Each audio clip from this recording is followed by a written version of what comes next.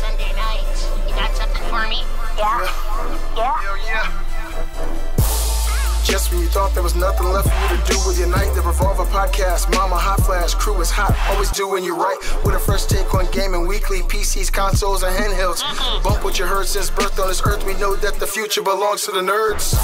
Revolver Live. What you say? Revolver Live every Sunday at 6, bringing that gaming magic to your life. Doing it live on Twitch to show that you don't want to miss. Be sure to subscribe. Crack yourself a brew. If at work or you who, now you can join the crew for the ride.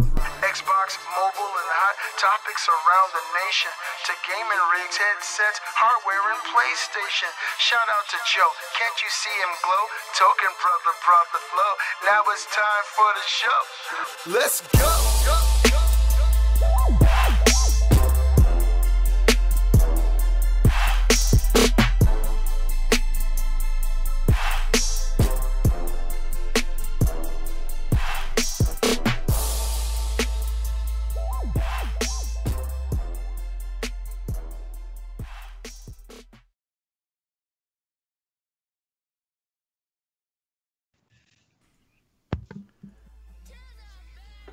What's going on? What's going on, guys? Welcome to Revolver Live, the gaming podcast that says forget the past. The future belongs to the nerds. I'm thebeastlygamer. Today I'm joined by my awesome Revolver co-host. Today joined by the king of all things Destiny, Briar Rabbit. Welcome, sir. How you doing this week? I'm doing awesome, man. I'm doing CrossFit. I'm doing weightlifting. I'm doing lots of Twinkies. Like, everything's going great over here. No DDR? No DDR. I left that to you. It's a lot of fun, man. I'm really happy to see you. What's going on, Wilson? How you feeling this week, my friend? Doing good, man. Doing good. Been playing Trials on PC all weekend. Loving it. Having a great time. Yeah, good. I'm really anxious to hear about it, guys. I know I'm kind of late to that party. I'm coming. I've just been so busy, and I want a PC that's going to do the game justice. I promise you I'm coming. Wilson, I also got to say, you're fresh as hell, man. I mean, every week, you make me feel older and older, even though we're kind of close in age. Shit, how do you keep up with the trends so well, man? It's clean, brother. As you guys know, my girlfriend Sam, she lays out my clothes for me each morning, make sure that they match. Sam is very fashionable. I'm getting sick of this shit. You can hear in the living room going, that is a lie. And last but certainly not least, what's going on, Gary Diaz? How you feeling this week, my friend? Feeling fine. Feeling very good. It's been a great week for gaming and I think a great week for the crew. We've all had I think a fantastic time from chats that we've had. Yeah, it's looking forward to the show. Yeah, man, it's going to be a great show. And for people who don't know, Revolver Live is a gaming podcast with 6 revolving topics. You can become a part of the show by submitting your topics for consideration at revolvergamescast@gmail.com. That's revolvergamescast@gmail.com. We go live every Sunday at 6 o'clock p.m. Eastern at twitch.tv/Briar Rabbit. That's twitch.tv/Briar Rabbit. The video is then shared on YouTube at Briar Rabbit's YouTube channel and my channel, Beastly Gamer. And if you're unable to see the live feed that's today or the video format, you can now check us out in podcast form on your favorite podcast service provider, Podbean, iTunes, or wherever you do your podcasting. And with that, welcome to Revolver Live, episode 16. What's going on, fellas? Dude, I am hyped. I am hyped. Where do you guys do your podcasting? I usually do mine at Pod Addict. Pod Addict? Is that an app? Yes. Yeah. I use Downcast and Overcast. I actually have 2 podcast apps because I fall asleep listening to podcasts a lot, and it'll just kind of play, so I need a backup list of podcasts because they delete after you play through them. So I have every podcast downloaded twice on my phone.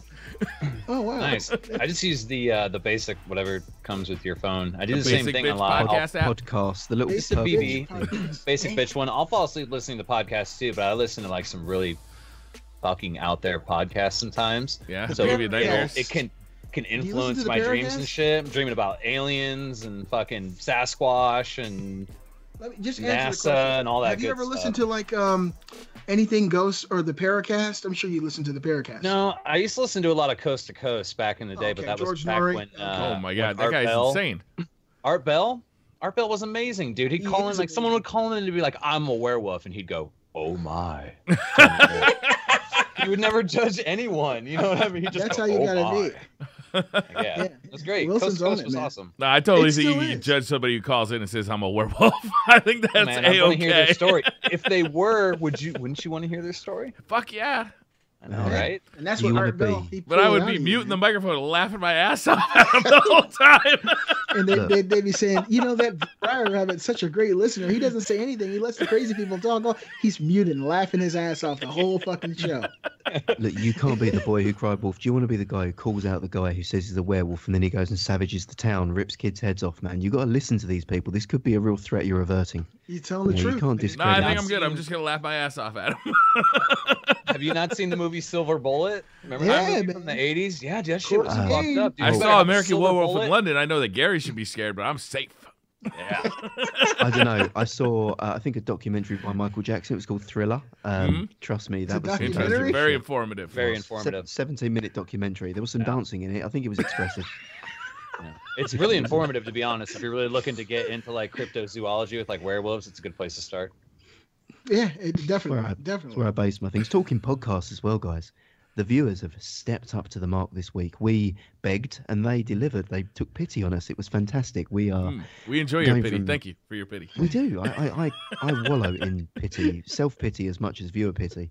And Podbean and iTunes have been going from strength to strength. You guys have blown us away with the support. So if you're watching us on YouTube, please consider heading over there. We do a lot of work to make sure the audio is of the best possible quality, and it'll also save you data charges when you're out and about because you can just download the podcast when you're at home. So win-win. We're over 120 followers now on Podbean, and we're averaging significantly larger viewerships week on week on iTunes. So if we could bump that followers up to 200, I think that, I don't know, I can't speak for the rest of my guests, but I'm personally willing to take quite tasteful photography of my anus. You know, dick pics was old. You know, dick pics Yeah, is that's ancient. so last year. We're moving on to the Seen it a million times. The chocolate starfish is the next trend. So The new yeah, front, the fucking final nice. frontier. if anyone wants some tasteful anus photography, please consider following us and leaving reviews on the iTunes or the Podbean. You can just type Revolver Live into both of them and find us there. We'd massively appreciate that.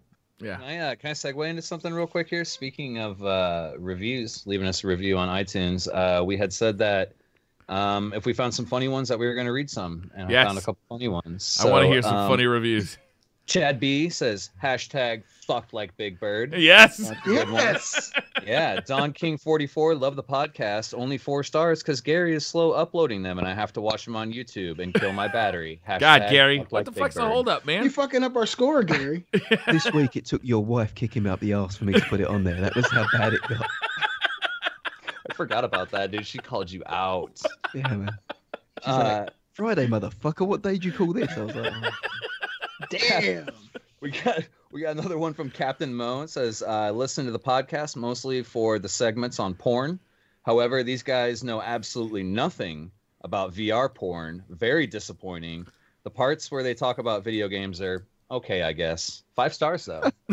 Thanks. Yeah. Well, I think We gotta we're going to step have up to. our game on VR porn, guys. I We think gotta that's get right, into that. Beastly. I think if we he's the can't let. expert, Who we- was that? Who left that comment there? That was Captain Mo. Captain Mo. We cannot let Captain Mo down. We need to become the authorities on VR porn in the podcasting world. I think it sounds like we've got an authority. Is there any chance we could get a dial-in expert there from Captain Mo to come in as a consultant on VR pornography? We can Fifth guest. we can bring him on, dial him up and say, Captain Mo, what's your view on this? And he can go into in depth on the for how many splats out of 10 he gives it. But Yeah, calling That's Captain a great Mo. way to rate it. I want to try it, but I only have one VR headset, so I'm going to be hanging out with my wife. Who knows whether or not, I'll end up getting divorced. I don't know how No, this this thing's is going to work. full immersion, right? She can watch the TV and see what's happening on the TV and reenact it for you. I double think dipping. she'd probably slit my throat. Next level. That's like the Minority Report. It does sound risky to me too, Beastly. It is, man. You got to wear Kevlar in a situation with some women. She's like, are you looking at her titties or mine? You don't know what to say. Just choose. Both. Smile and nod. That's the best answer, Wilson. Smile and nod. That's what my dad told me. Good man. Yeah. Great It teaching. was totally related to VR porn too. It was kind of like, son, one day. He was an One innovator. day. Yeah, that was a He was fucking. that man ahead of his time. He was a Ahead of his precog. He could see it coming. So, I know you guys have been hanging out this week and playing some trials on the PC, and I'm excited to hear it. But I want to let you guys know what I've been doing this week. I've turned over a whole new leaf, and I went back in time, and I've been playing PlayStation 2. I tweeted it out to you guys. Colin Moriarty's mom even commented on what I've been doing. I've been playing Dance Dance Revolution, DDR2 Max. I went and bought 2 new Macs because my old Macs are like 8, 9, 10, 15 years old. So I bought new ones, and I just refurbished everything and made it all new again. And me and my wife have been in the living room stomping like people possessed. At some point, I think I'm going to go through my hardwood floors and end up in the crawl space. We've been having a ton of fun playing it, though. And it's been so many years. It's good to know that I still got the rhythm. So I took it a step further. After playing DDR2, I've been playing it every day for like the last 4 days. And my feet are actually hurting very, very bad right now, believe it or not. I went today and I played an old PS2 game called Resident Evil Code Veronica. And I just wanted to show, my kids what it looked like. And I ended up getting sucked into that experience, and I played it all the way up. That came out for the Dreamcast originally, didn't it? Yeah, it came out on Dreamcast, but it later came out on PS2, and PlayStation 4 recently had a sale. And I think I only spent $3 or $4 for the game. I have it on PS2 over here somewhere, but of course the PS4 version is a better, superior version by the way it looks. But I started playing it, and my kids are watching it, and I got pulled into it, and I felt like I went back to the times where this game actually was out. And the story and the characters and all that stuff kind of pulled me in, and I've been stuck playing that. So I figure I'm going to end up beating that game, which is nothing compared to what you guys have been doing. But I wanted to put it out there, and I wanted to ask you guys your thoughts on my DDR2 performance. Well, I'll be honest with you. I enjoyed what I saw, but I felt that I wanted more. I did not get my fill of Beastly on the DDR mats. I feel like that is a joy that needs to be shared with the world. In a much longer format. I could see a documentary series, Ken Burns style, maybe 18, 19 hours of Beastly Does DDR. This needs to be streamed, Beastly. You have got to stream this, man. This would be amazing. I agree. And to piggyback what Briar said, I was no joke. I felt like I went to a fancy restaurant and had very small portions of a delicious meal. I was only seeing the lower half. I would have liked to have seen a little bit more upper half with my 3-course meal. You know what I mean? A little, maybe some of the shoulders. I know I want to see the shimmy. That's exactly what I do, Wilson. Oh, man, you know it. I know. You feel me, man. You feel me. As a man with a significant foot fetish, I can review it by saying I came. So there you go. Positive. You got to admire the honesty of Gary Diaz. You know what, Gary? I have a foot fetish, too, and I feel you. It was like masturbation watching my feet dance on that screen. I loved it. It was amazing. and that's my story, and I'm sticking to it. I agree with Briar, though. It either needs to be worked into some sort of YouTube series or something that you stream. And also, the rest of the family was having fun, too. I saw one of the kids Nina dancing off to the right, and she didn't even have a match. She was having fun. Hi, Nina. She's watching us right now. Hi, honey. Jesus Christ. Why'd you put that hate on us? I don't know that I'm corrupting someone's youth. This is not safe for She's children, only 4, Beastly. Gary. She's only 4. Does that make it better? No. Actually, it might. Go ahead, Gary. I turned out kick-ass. I'm just saying. That's what I'm talking about, Wilson. That's what I'm talking about. We played Trials of Osiris on the PC. I got to say, it was me, Gary, Wilson, and who was our fourth? Lightbreaker. And I gotta say, I think it's the most fun I've had playing Trials of Osiris or Trials of the 9, period. But probably the Trials game mode in, I'll bet, 2 years. It was incredibly fun, man. I had a blast with it. We did 2 full trial cards. We had a mix of people playing on keyboard and mouse and people playing on controllers. I believe it was a keyboard and mouse sandwich because Gary was at the top of the leaderboard with a keyboard and mouse. I was at the bottom of the leaderboard with a keyboard and mouse. And we had the tasty meat and cheese in the middle. with Wilson and Light. I don't know. Was Light working keyboard and mouse, or was he working? He was doing keyboard and mouse. Yeah, he's really good too. It was like a club sandwich then with the 3 pieces of bread. Before you get into the meat and potatoes of this experience, Wilson did better than you with a controller, so it is possible to play on PC with a controller. And yeah, we said that all along, man. The game is very playable with a controller. Yeah, Gary might talk shit about you the whole time, but it's very playable. Yeah, just for the people who don't follow us on Twitter, which you need to. Yes. Gary posted a picture of himself playing Crucible a few days ago. 27-0. He had a 27 point KD, man. He was pulling that down all day on Friday. Yeah, he did it like 3 or 4 times, if not more. Three ran out of tissues medals against the other team. He was destroying people. It was disgusting. I got one my first game, and I was like, "Oh, this is on." I was like, "Come at me, Gary. I'm ready to. My dick is out. I'm ready for this pissing contest. Let's go." It was a good pissing contest. No, it felt right. That's the thing. I've kind of settled into it, and like you say, Briar, it's so much fun. Like the game, I don't know what it is, and we're not going to go too deep on it now because obviously this isn't a Destiny show, but. I want to hear about it. Go ahead. There's a significant difference between console and PC, both in movement. Obviously, frame rate's there, but I don't know if it has an impact on speed of movement. It feels like your character is at least 10%, maybe 15% faster across the board. A lot to do with that. Field of view could be an impact of it. The accuracy of the guns is exceptional. So you enter challenges and engagements that you had no chance of winning on console. There's a lot more verticality in movement as well. So when someone jumps up in the air, you can track them. Same way if you're in the air, you can look down and track onto people.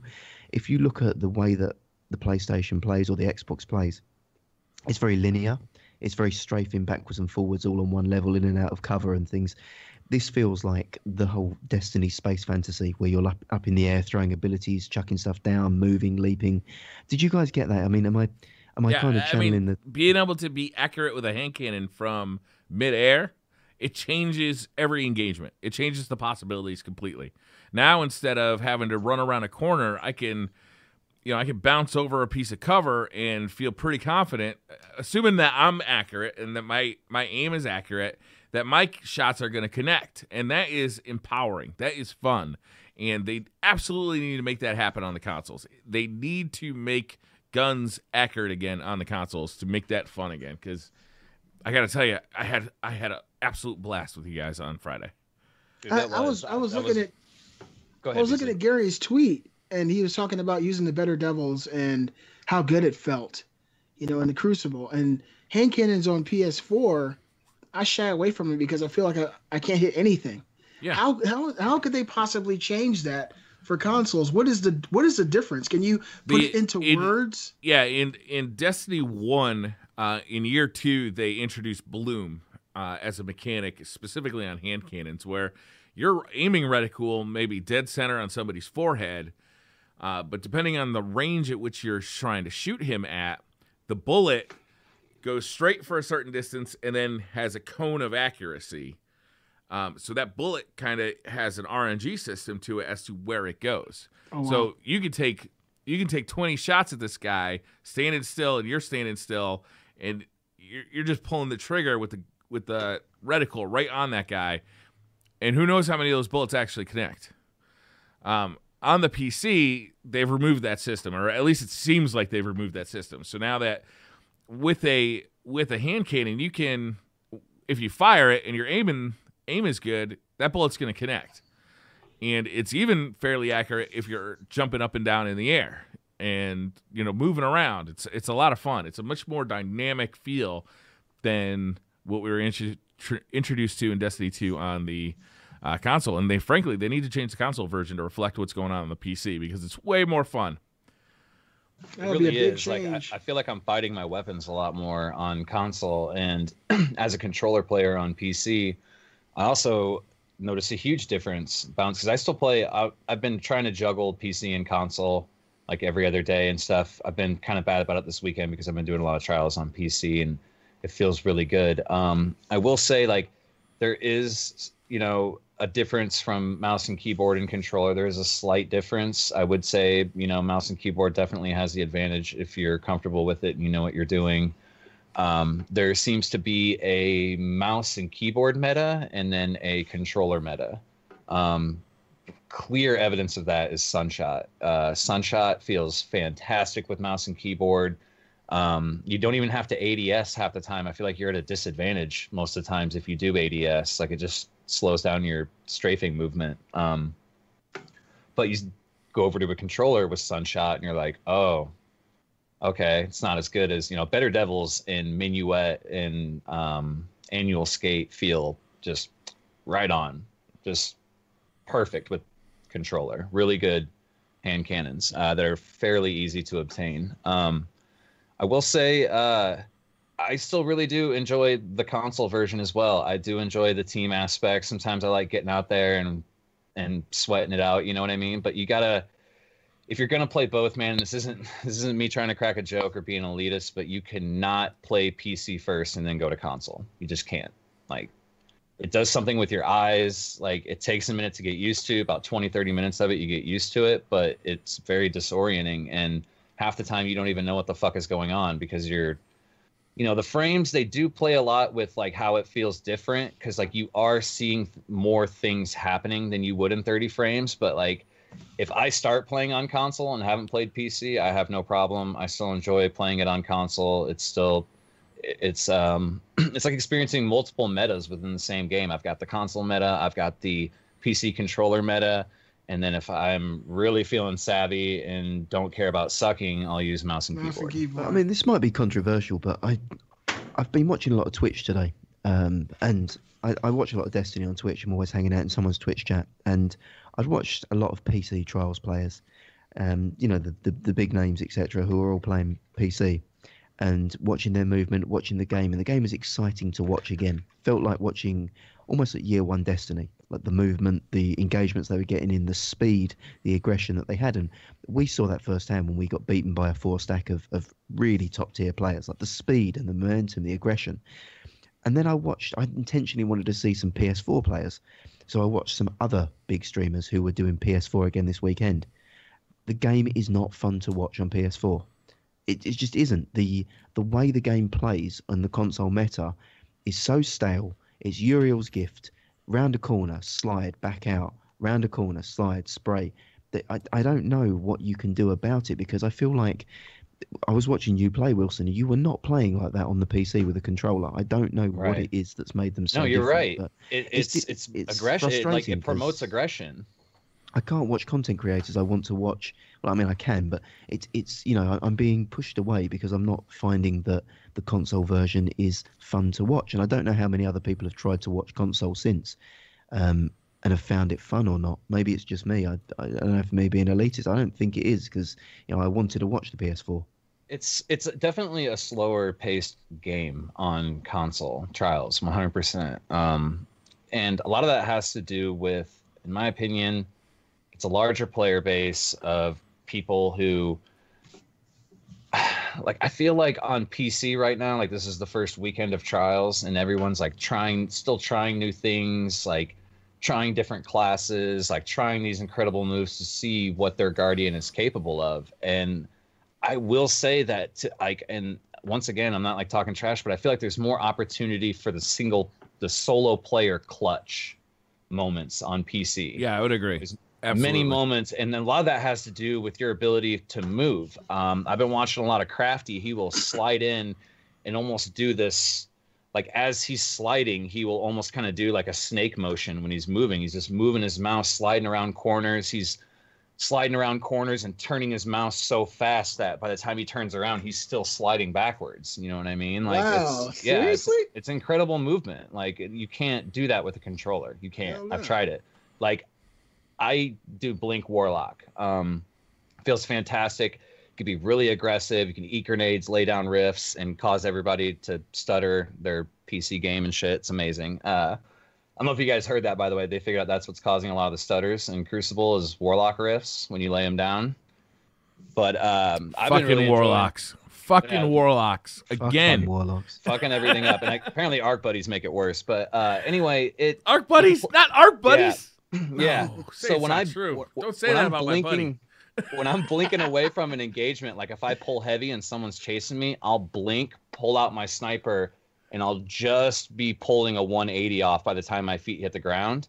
If you do that on mouse and keyboard, you can blink, turn around, see if there's anyone behind you, turn back around again before your feet even hit the ground. You know what I mean? Like it's superior. So like to Gary's question, like I feel like it's more high octane because of the player movement on PC, and people are just so set in their ways on console that people are very well capable of playing like that on console. They just got to play a little bit more aggressive, but like it's harder to pull that shit off with a controller, man. Like when you have to blink out and then count to 3 Mississippi before your Guardian can turn around halfway, like it's just meant for slower engagements, and they don't want to put themselves in that position, like in my opinion. But it's way more high octane on PC, man. We were playing stupidly aggressive.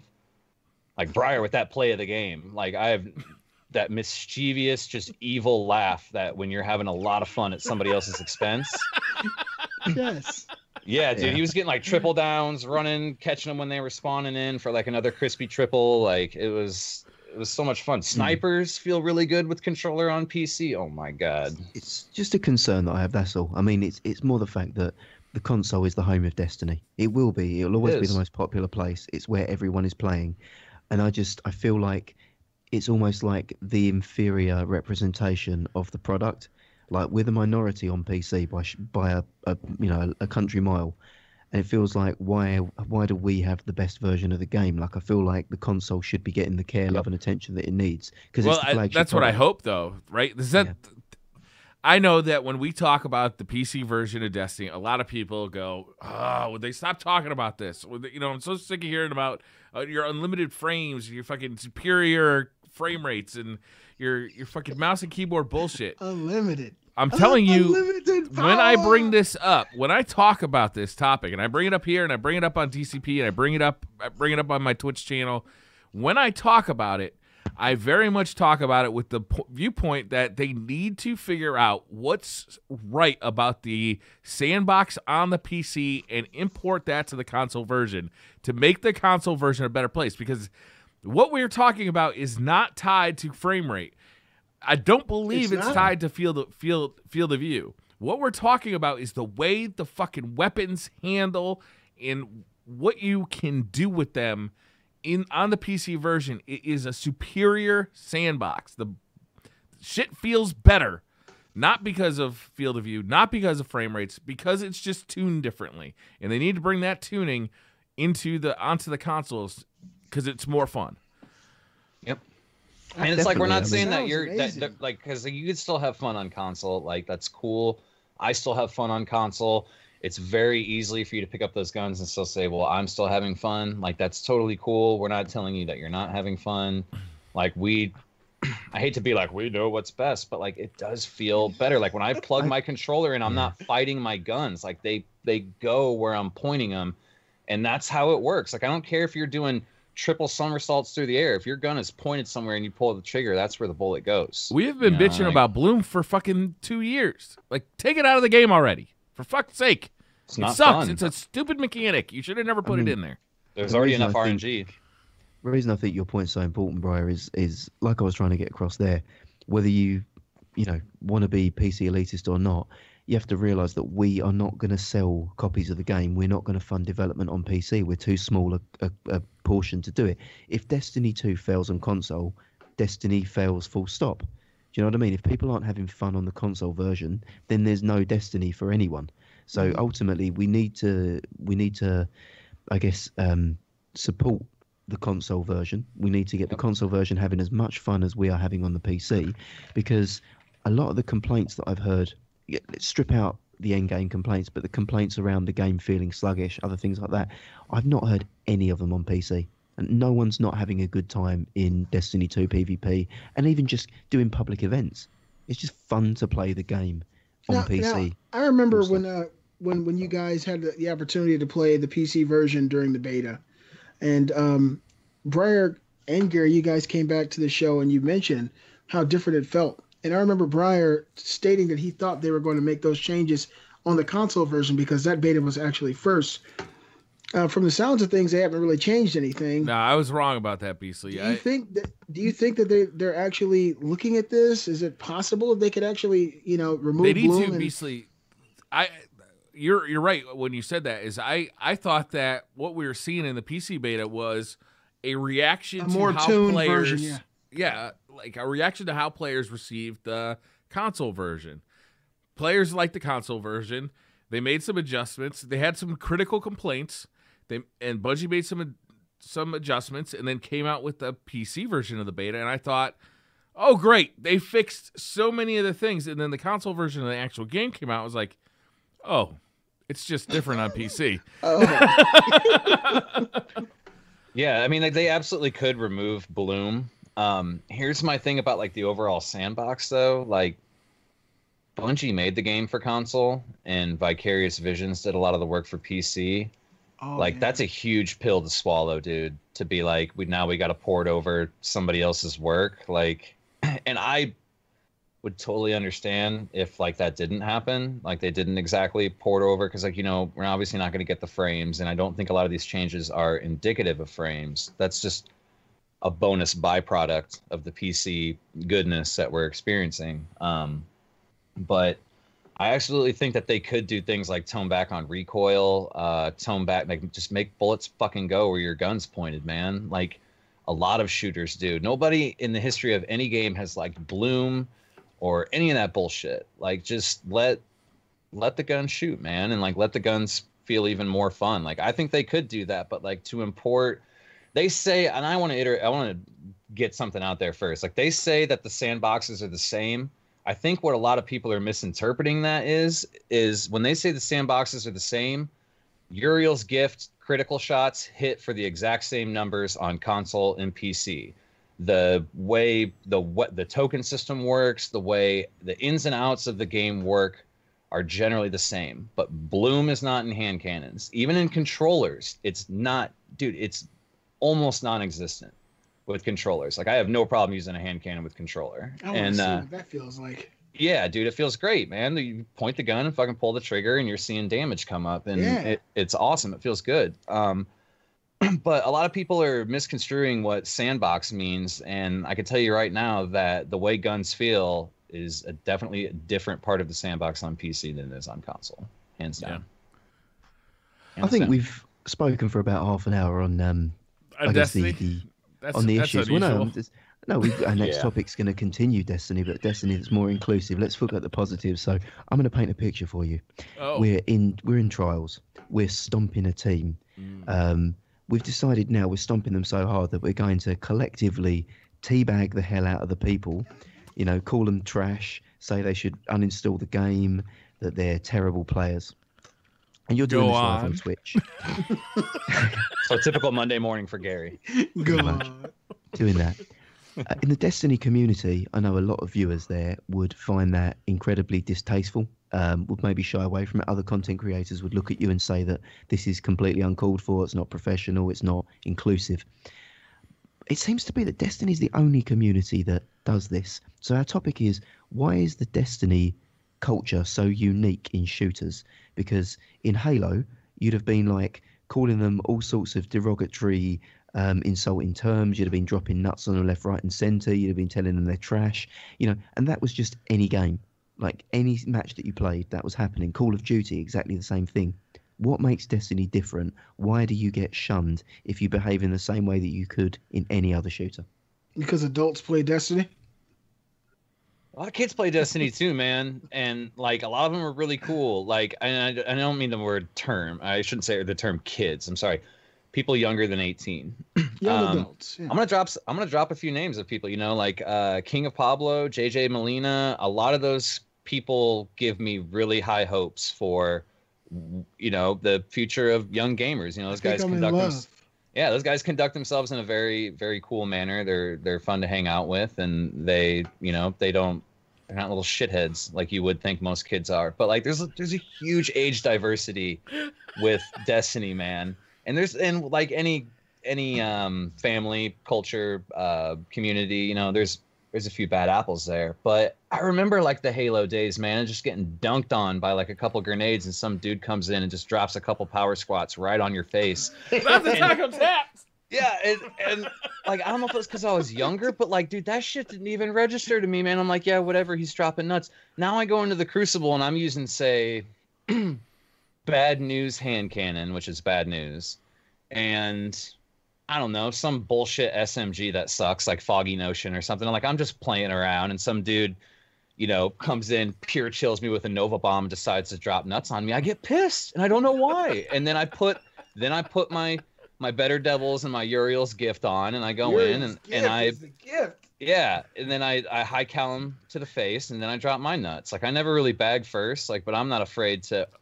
Wilson is the White Knight bagger. Like, he will bag for the team. If a bag needs happening, Wilson is your man.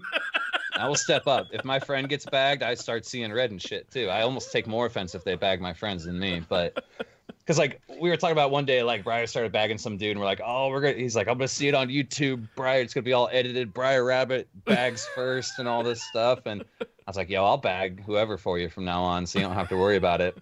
But like, you're the fucking man, Wilson. That is the good. That is crazy though, because like in Call of Duty, man, I mean, like, dude, I don't know how many times, like, what Call of Duty was it where they finally introduced the mute all button in the lobby? Was it like Black Ops? Black Ops 2? Know. Black Ops 2. Black Ops 2. Black Ops 2? Black Ops Ops like, 2. That was the first time they did it? Start and X. I don't know if it was the first, but I know you it could mute definitely the whole lobby, you know. And Everybody dude, shut I the have fuck up. heard everything in those lobbies, man. Just I have PUBG, heard it man. all. When you're on that airplane, you hear some shit. Oh my God. yeah, PUBG, yeah, it does kind of bring you back. And I don't know if I had like I'm paying more attention now that I'm older, or if I was just off in La La Land like growing up. But half that shit just went in one ear and out the other, and you just played the game. And like, I remember people that we'd start talking shit to, and we ended up being friends for like a long time after the game. Like nowadays, that doesn't happen in Destiny. I'm like, oh, you talk shit, I don't want anything to do with you. Let me pull a card from Gary's deck and play devil's advocate here. I do fuck with people. You know, sometimes circumstances call for people to get fucked with. I don't do it every time in the Crucible when somebody gets killed. I rarely do. But if I find myself in a situation where there's 2 or 3 people in the room, or if I shut down someone's super, I'll dance on a hoe, quick. I'll dance on a bitch, real Emoting's fast. one thing, but do you drop Earl Grey tea bags? I save that for The Last of Us, man. You know, that's the thing for The Last of after Us. he bitch bombs you. Yeah, I'll bitch bomb you while you crawl around, then I'll teabag the nuts on top of your head as you crawl. Fuck you. You know what it is, I think, with Destiny is that so much of the game is focused on cooperative play that you spend so much time banging your head against the wall in raids with your buddies and in nightfalls with your buddies and running around doing, you know, patrol missions and with just random fucking people, that you start to build up a community with people you don't even really know. You know, like how many times you've been on a raid team with somebody you don't really know. By the end of them, you're cracking jokes with them. You know, you're ripping them. You might spend 6 hours with this guy that you just met. And those 6 hours are hard. You know, like you got a whole realm of emotion happening during a raid, right? Especially when you're struggling. You know, you're elated, you're pissed off, you're tired. You know, you're laughing, you're getting mad at people who aren't necessarily performing, you know, like there's all sorts of shit going on. So then, you know, you got that dynamic, and then the leaders of the community, you know, are people who are excelling in that dynamic as well as going out and playing some PvP as well. So there are people in the PvP side of Destiny, like you'll see it in the Twitch directory a lot, that do, you know, they play PvP, that's it. And they have fun bagging people and making people feel like shit. But you also see a lot of people who play both sides of it, or who excel at the PvE side but do dabble in PvP as well, that don't get down with that because they built up these relationships with people, and they built channels of the Twitch channels and YouTube channels based on like inclusivity and, you know, feeling good. So of course they're not going to get down with the bagging. I think that's really the big thing. Yeah, that was kind of one of my questions that I had, like a sub question to it was, you know, what makes it this way? Is it the community leaders? Is it the silent players? Is it Bungie? Or is it like what I think it's all of the above, and it's symbiotic. It's a combination of everyone. You know, the silent player who isn't streaming, isn't content creating, or even just solo queuing, you know what I mean? Like, their actions carry weight as well, you know? Like, the solo player doesn't want to go up against a fucking team of 4 and get nuts dropped on them just because they're trying to have a good time. And you guys are being pub stomping assholes, which I'm guilty of. This particular team had 9. Like, we've been guilty of pub stomping. We've been pub stomped. Like, it happens. You know what I mean? But like, it is very unique that in a lot of, because Gary, I think it was you saying, how is it in Overwatch? What's bagging like in Overwatch? Is it kind of mixed? Overwatch, you don't get bagged so much in Overwatch. You can bag on some characters. Generally speaking, Overwatch, because you can talk to the opposing team, you can do /M, and that's match chat, or you can do /T for team chat. So half the time, it's people yelling at their team, either in voice chat or in text chat, saying how much of like a shit player they are and how they could play that class better than the person who's currently playing it. That happens like continuously. But then it'll be people in match chat talking to each other, like just yelling all sorts of explosive insults at each other. Like, Overwatch has a real problem with toxicity in the game, and that's what kind of, I don't know, maybe it's because it's a competitive game and Destiny is not a competitive game, that Destiny's become this sort of, I don't mean it in a negative way, but it's become a real like caring, loving, you know, very sensitive community. It's an inclusive community. Yeah, and no other shooter has it, and it's very, very unique how it's. I don't think it's like, you know, let's take one. You can use his name because he's top of the directory there, like Gathalion, who is like, you know, the daddy of the Destiny community, and will often say himself he sets the tone for the Destiny community. I don't think it can be solely put on his shoulders for what he's created, but I think a lot of people live by the standards and the role model, the role that he sets for the community. And it's just odd because Twitch is such a minority of the people that play Destiny, but it seems to have infected all of Destiny. Wow. Do you know what I mean? It's well, you could set the tone, but it's up to everyone else to follow. And like, you know, on Bungie's end, you know, they tend to, and how do I say this without making it sound kind of shitty?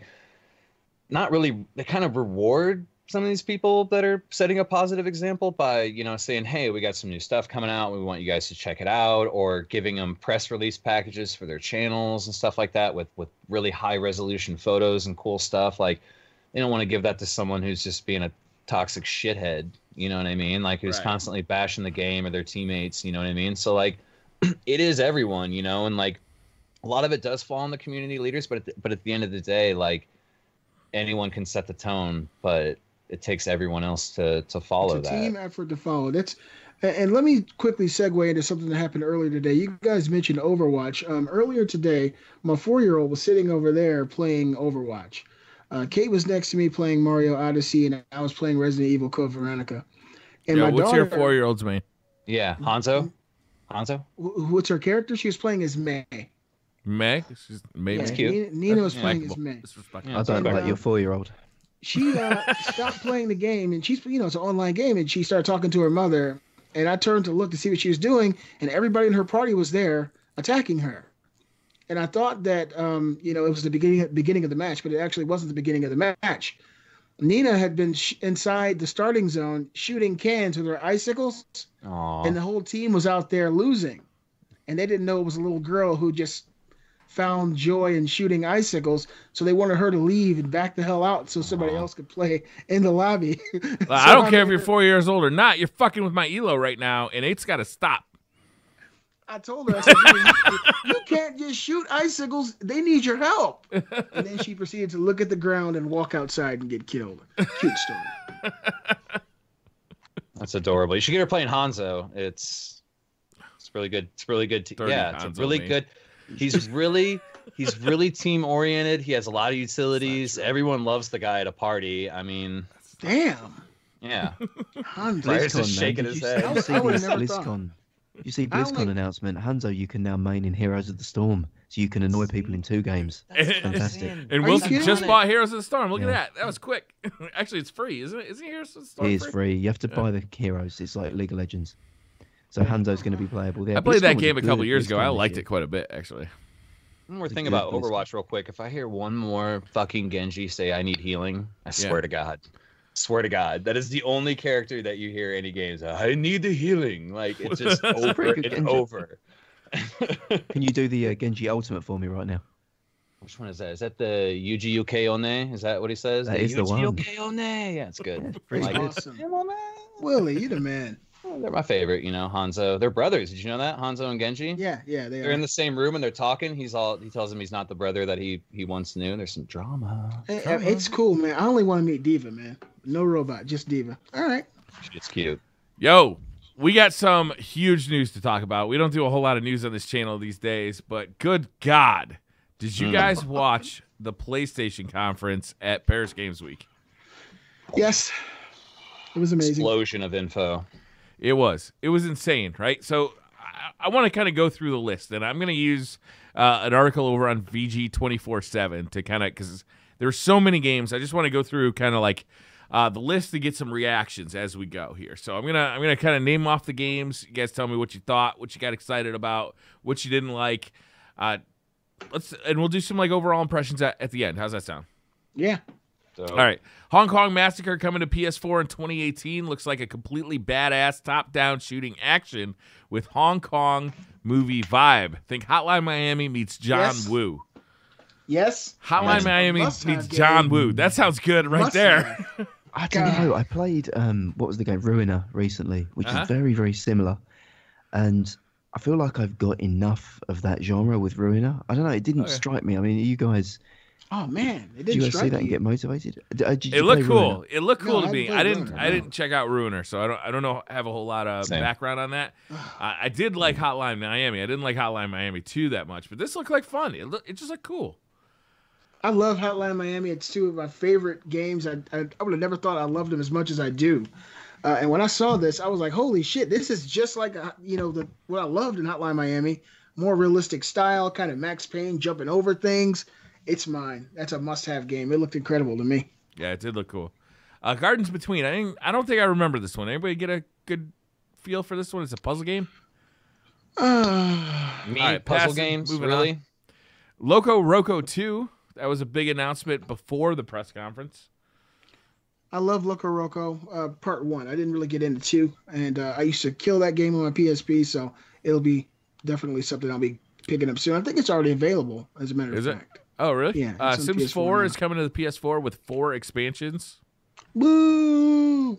Not a big fan. fan. I haven't played a Sims game in so long. It used to be so good back in the day.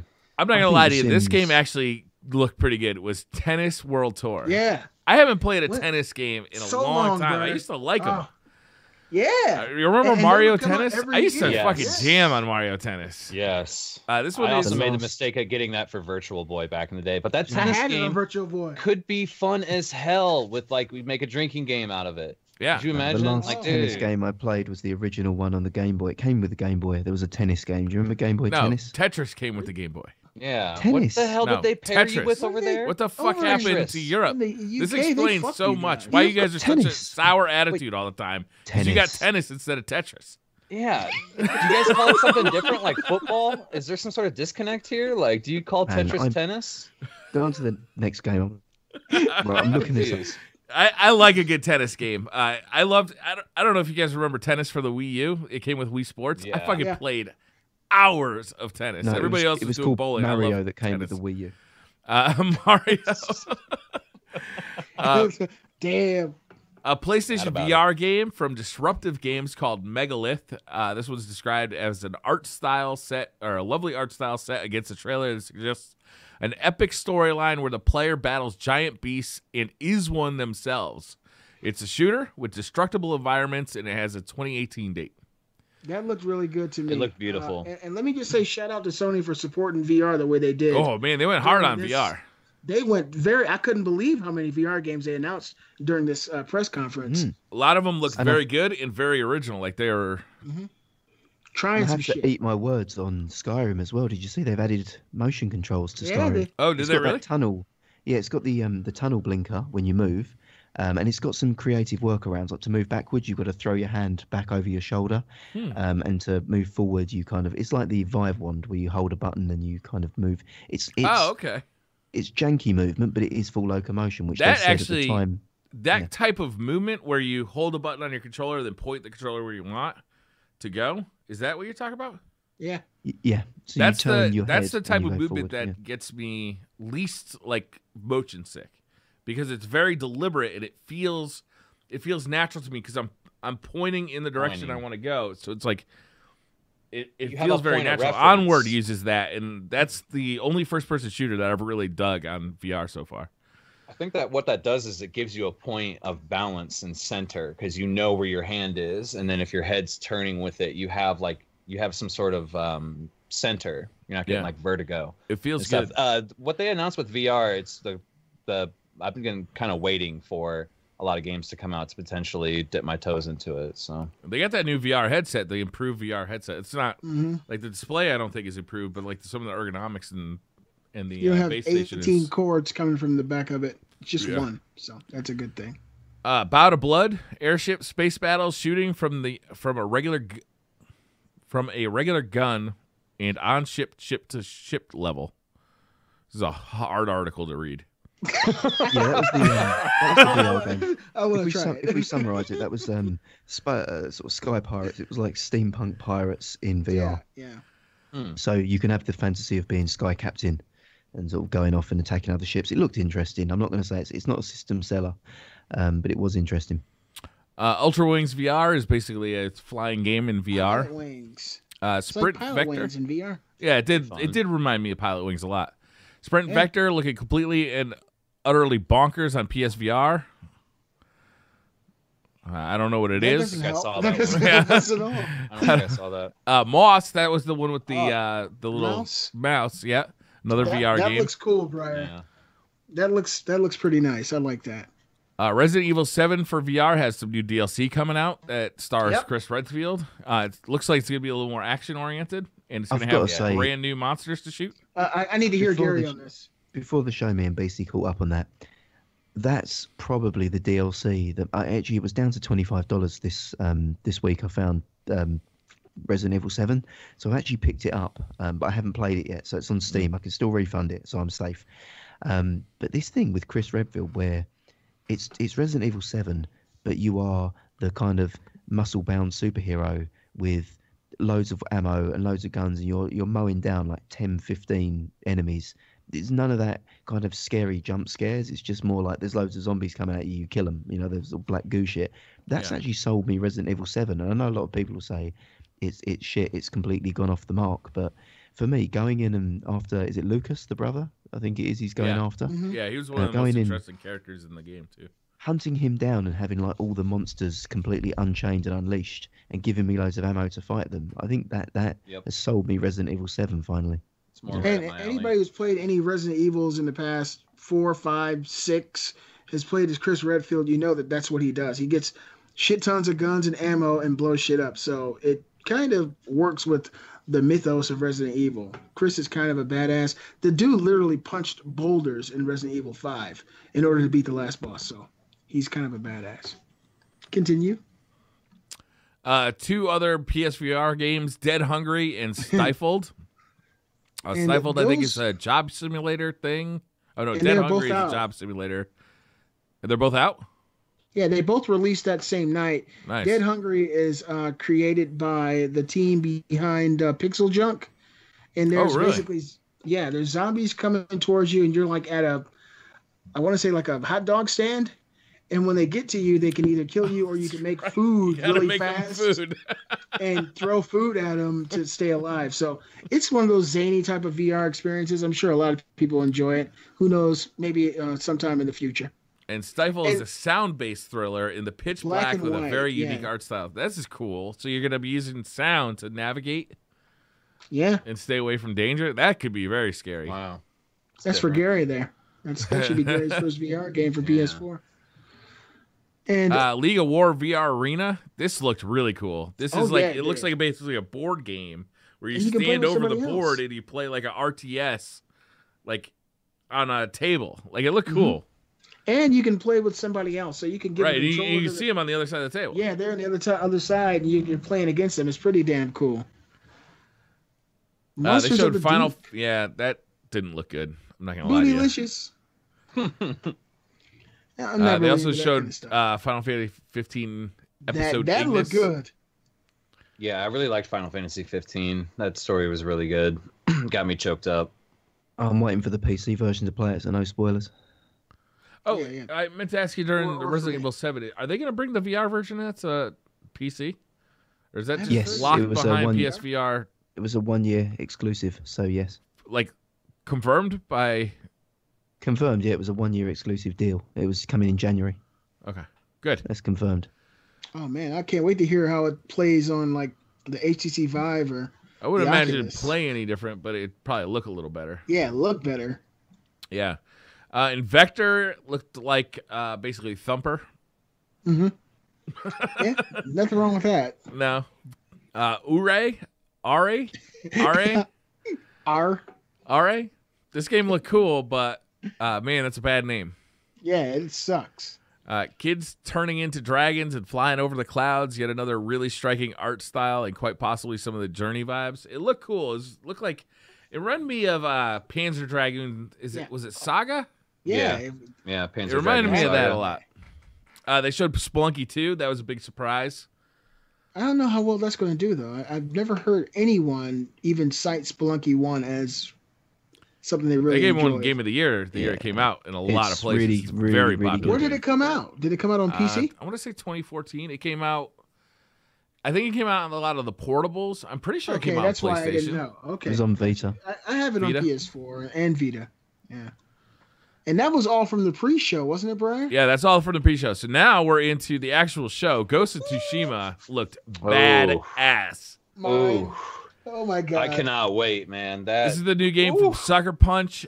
Basically, it looks like it's a historical fiction game involving samurai and the invasion of the Mongol horde. It looked incredible. Graphically, it looked stunning.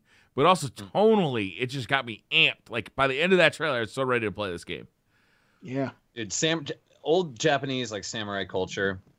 So fascinating. So it just awesome. reminded me of like Onimusha. You guys remember Onimusha? Yeah, Onimusha. 100%. Yeah, It that really game wasn't reminded me of good, that- but this that game kid. did look good. Yeah, Yeah. that was Resident Evil with fucking samurais, wasn't it? Yes, it Yeah. I don't was. care what it is, man. If it's got like samurais in it, Dino I'm down. Crisis. Onimusha is the Samurais. shit, man. You gotta show some love to Onimusha, man. Like I loved The Last Samurai with Tom Cruise, and it That's a had Tom good Cruise movie. in it. I mean, it's No, that's a good movie. That's a little Don't bit bring the different. Last If it- Samurai. if up. The it- Last Take us Samurai off is topic. not a good movie, if but Fuck Tom off, Cruise no. was sexy in it. he The Last was, he did Samurai look is one good. of my all-time favorite movies. I've seen that movie at least 20 times. At You least tell me 20 times. The Last Samurai is one of your all-time favorite movies. It's Gary, a great you're movie. It's got everything. Ken More than Watanabe. Braveheart? I wanted to go and join Ken Watanabe's village, right? I wanted to have good conversations with him. That is perfect. But what would Here's you the do thing, when, though. when the Could you shit take- finally hits the fan, Gary? Would I'd do what would you Tom be Cruise did and, just slay my kind of newly acquired native brothers and return back to America. I think that's how it ended, didn't it? He kind of Pretty just, sure. Yeah. It's the American way. Yeah. But like, hear me out though. It had that movie. If it was The Last Ninja or something not as fascinating as maybe samurai culture, would you have liked it as much? I don't know. Did it have Tom Cruise in it with the nice goatee and the nice hair? Yes. Probably. Fair enough. Next we have Concrete Genie, which I don't even remember seeing. Anybody? It's a little boy who like It's like drawing. summoned- yeah. He drew on the side of the walls and he was Yeah. making things out of concrete. All It right, looked Erica. cool, but- I don't remember either. An FMV game. That's the No. full motion video game that it works with your phone. It's like a new PlayStation initiative where you actually play a game with Oh, your yeah. cell phones. Yeah. I tuned I out. heard some good things about it, Briar. You Yeah. know? All right. Yeah. Hey, I've been wrong before. Once. Blood and Truth. This game actually got me psyched. This is another PSVR game. Blood and Truth. It really reminded me of the Heist It is. VR demo. It is the actual game from London Heist. Oh It's my the god, that's actual the game. best demo. Like that is for me top 3 to 5 content I've ever played in VR. Yeah. Like wow. I mean, it's right up there with Super Hot, with Resident Evil 7. That Heist demo, it was only 15 minutes long. yeah, It was if so that. fun though, because like This is the full game of the. I've got to Is say that the though, shooting range?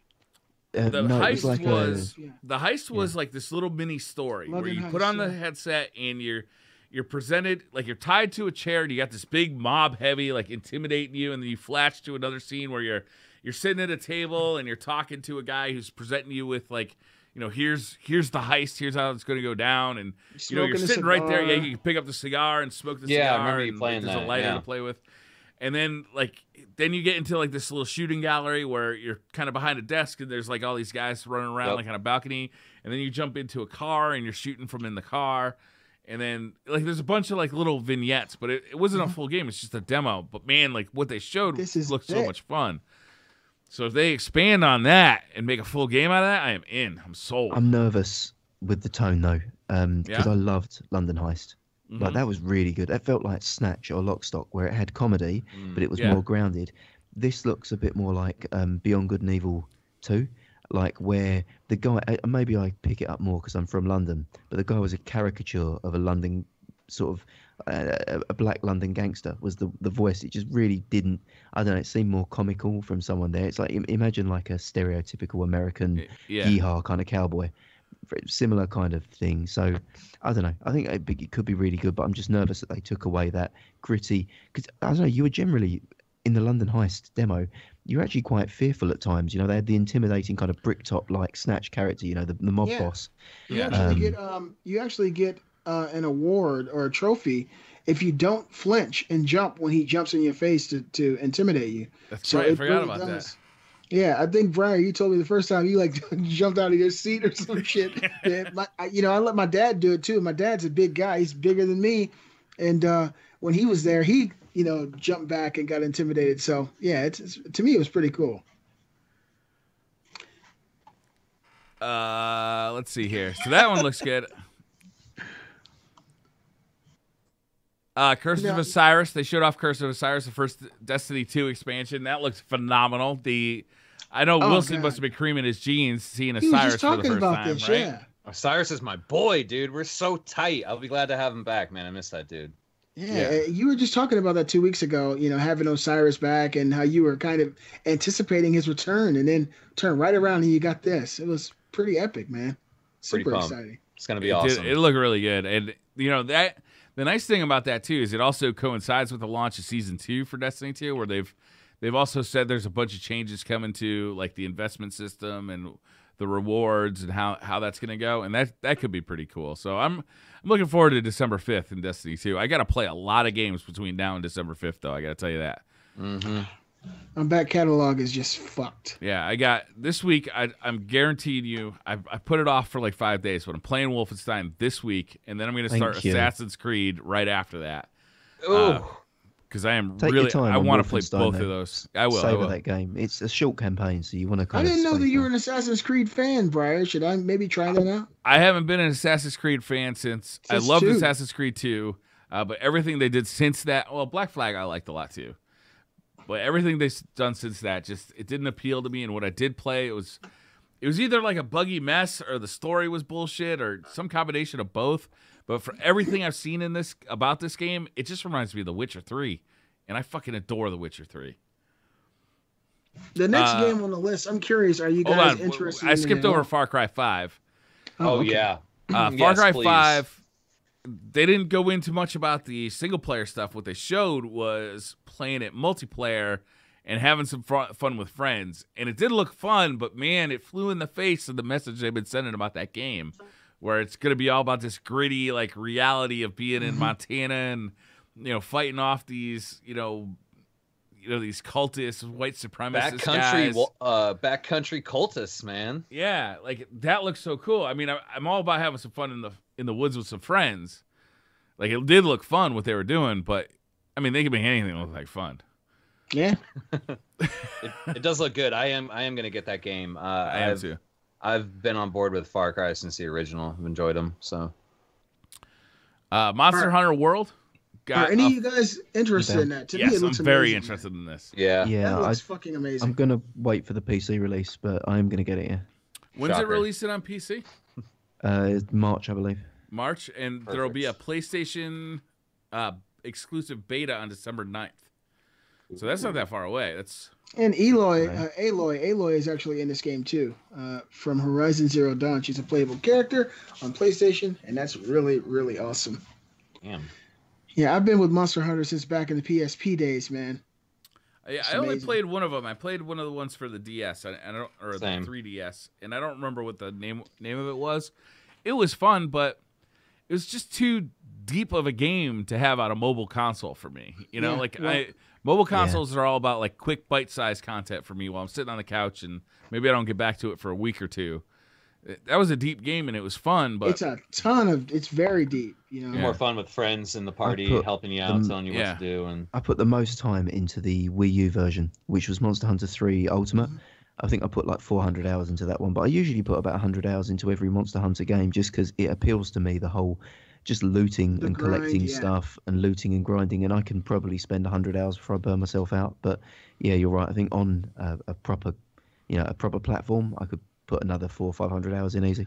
Yeah, I'm gonna be looking forward to playing this with my Destiny friends. I think it's gonna really appeal to like the same groups of people who like Destiny are gonna move right into this. It's a serious grind, and I gotta ask Gary because I know he's alluded to us many times how much he likes to grind. He loves MMOs and whatnot. When you met your lady, Gary, and you guys had your first dance, did you grind on her? I bumped and grind like R. Kelly in the 90s. It was good. My mind was telling me no, but my body was telling me yes. Buddy! Way to go, Gary. Brother, do your fucking thing. They showed another trailer for WW2, Call of Duty WW2, which actually comes out, is that Tuesday? Is that in 2 days from now? I think it's out. Oh, it's out? Call of Duty came out on Friday. Yeah. God, I'm still confused with games coming out on Friday. I'm used to the Tuesday thing. I asked Kate, I said, why? This is this morning, Briar. I said, why haven't we bought Call of Duty? She said, I don't feel like we should spend money on a game that we probably won't play because Destiny 2 is out. And I was like, good point. Smart woman. I've got the money sitting there to buy it, but I'm looking at Call of Duty. I bought that Ocarina rather than buy Call of Duty. Like, it's just, I know it's going to be. Play it for the people who want. I bought it, but I bought it on PlayStation, so Gary won't play it with me. No. We saw Onrush, an all-new game. It's a truly mad-looking racer that is entirely arcadey.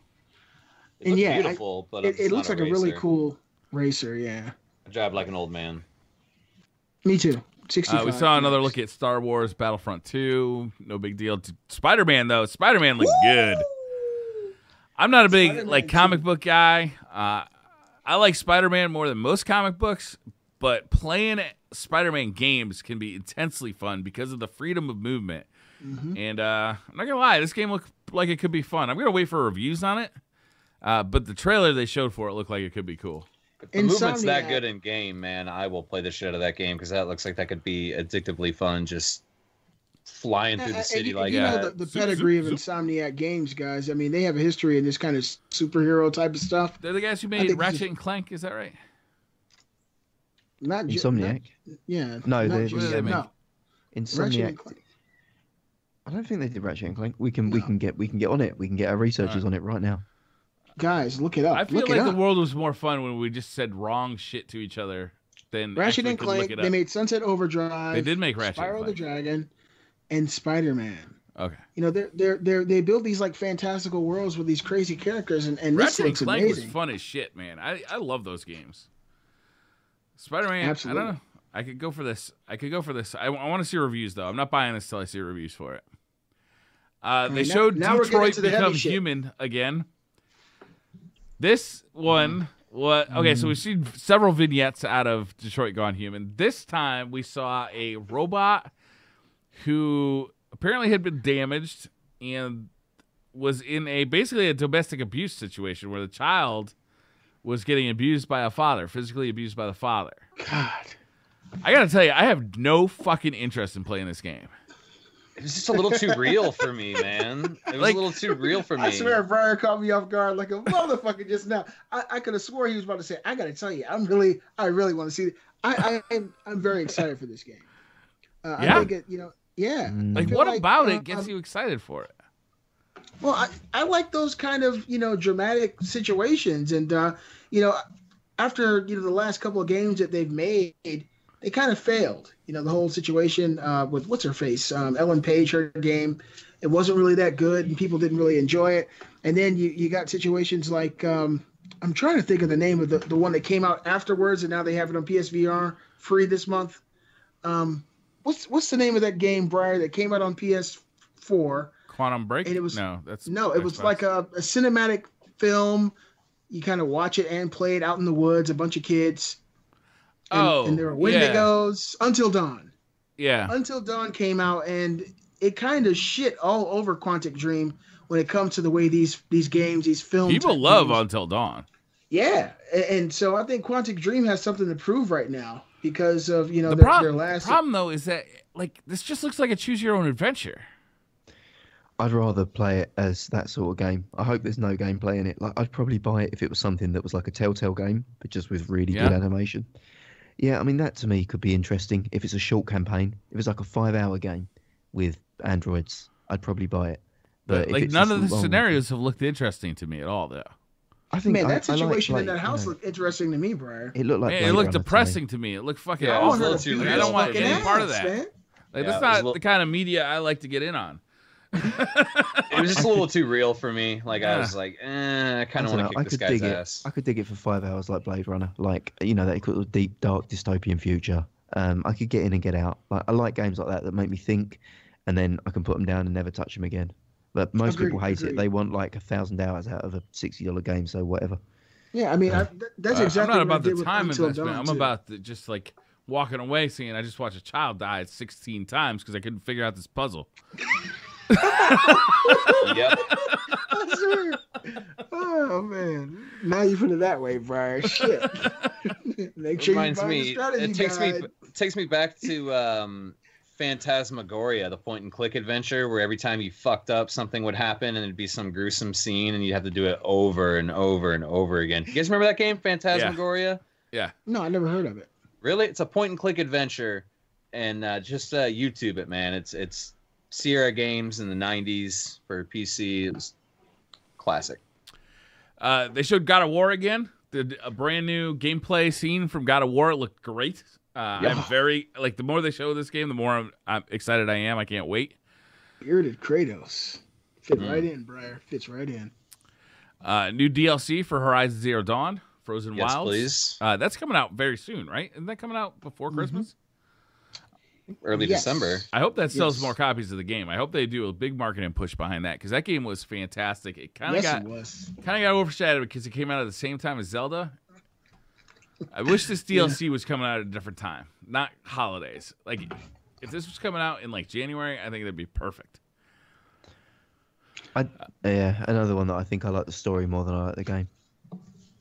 Horizon Zero Dawn. The game was amazing. Yeah, I really, really like the story of that game. I like shooting shit. I like the story. I hated the side story, and I just mainlined the fucking main story because every time I ran into a side quest, it was like, this is boring. Yeah.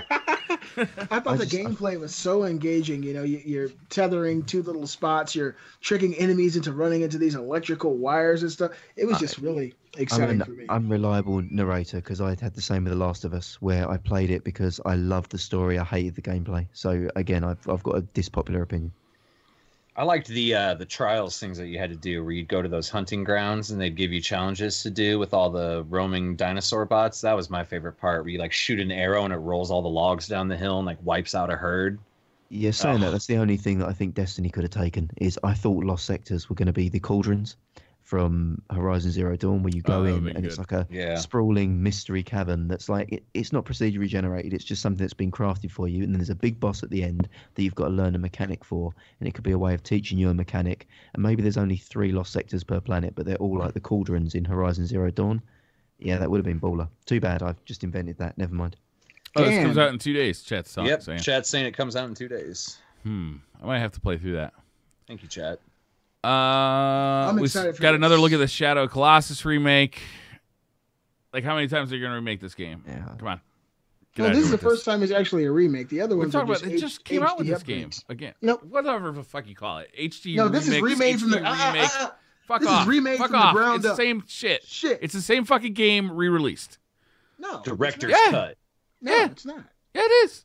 The PS3 version was just a re-release at a higher definition. This is completely redone from the ground up. It looks like a PS2 pixel. game to me, Beastly. No, the hell it doesn't. You Yes, better it look at that does. again. It's a fucking No, it doesn't. flat polygon textures. It looks fucking. It That looks game was super amazing. impressive when it came out on the PS2. It was less You guys impressive get on the Briar in the PS3, and it's comment less section. impressive now on the PS4. Ashcliff said, "Briar, leave Shadow of the Colossus alone." This game Reading was that. We all left it alone. amazing when We it left came it out on the alone on the PS2. Amazing PS2. now. Gary. It looks incredible now. It still looks like a Completely PS2 game redone. to me. I'm sorry. I got no interest in it. I love you anyway, Briar. I loved the game when it first came out, but I mean, I got no interest in these rehashes Same. and remakes and remasters or whatever the fuck. Whatever the fuck. All right, what'd you guys think of the Last of Us 2 trailer? Beastly, you want to go first?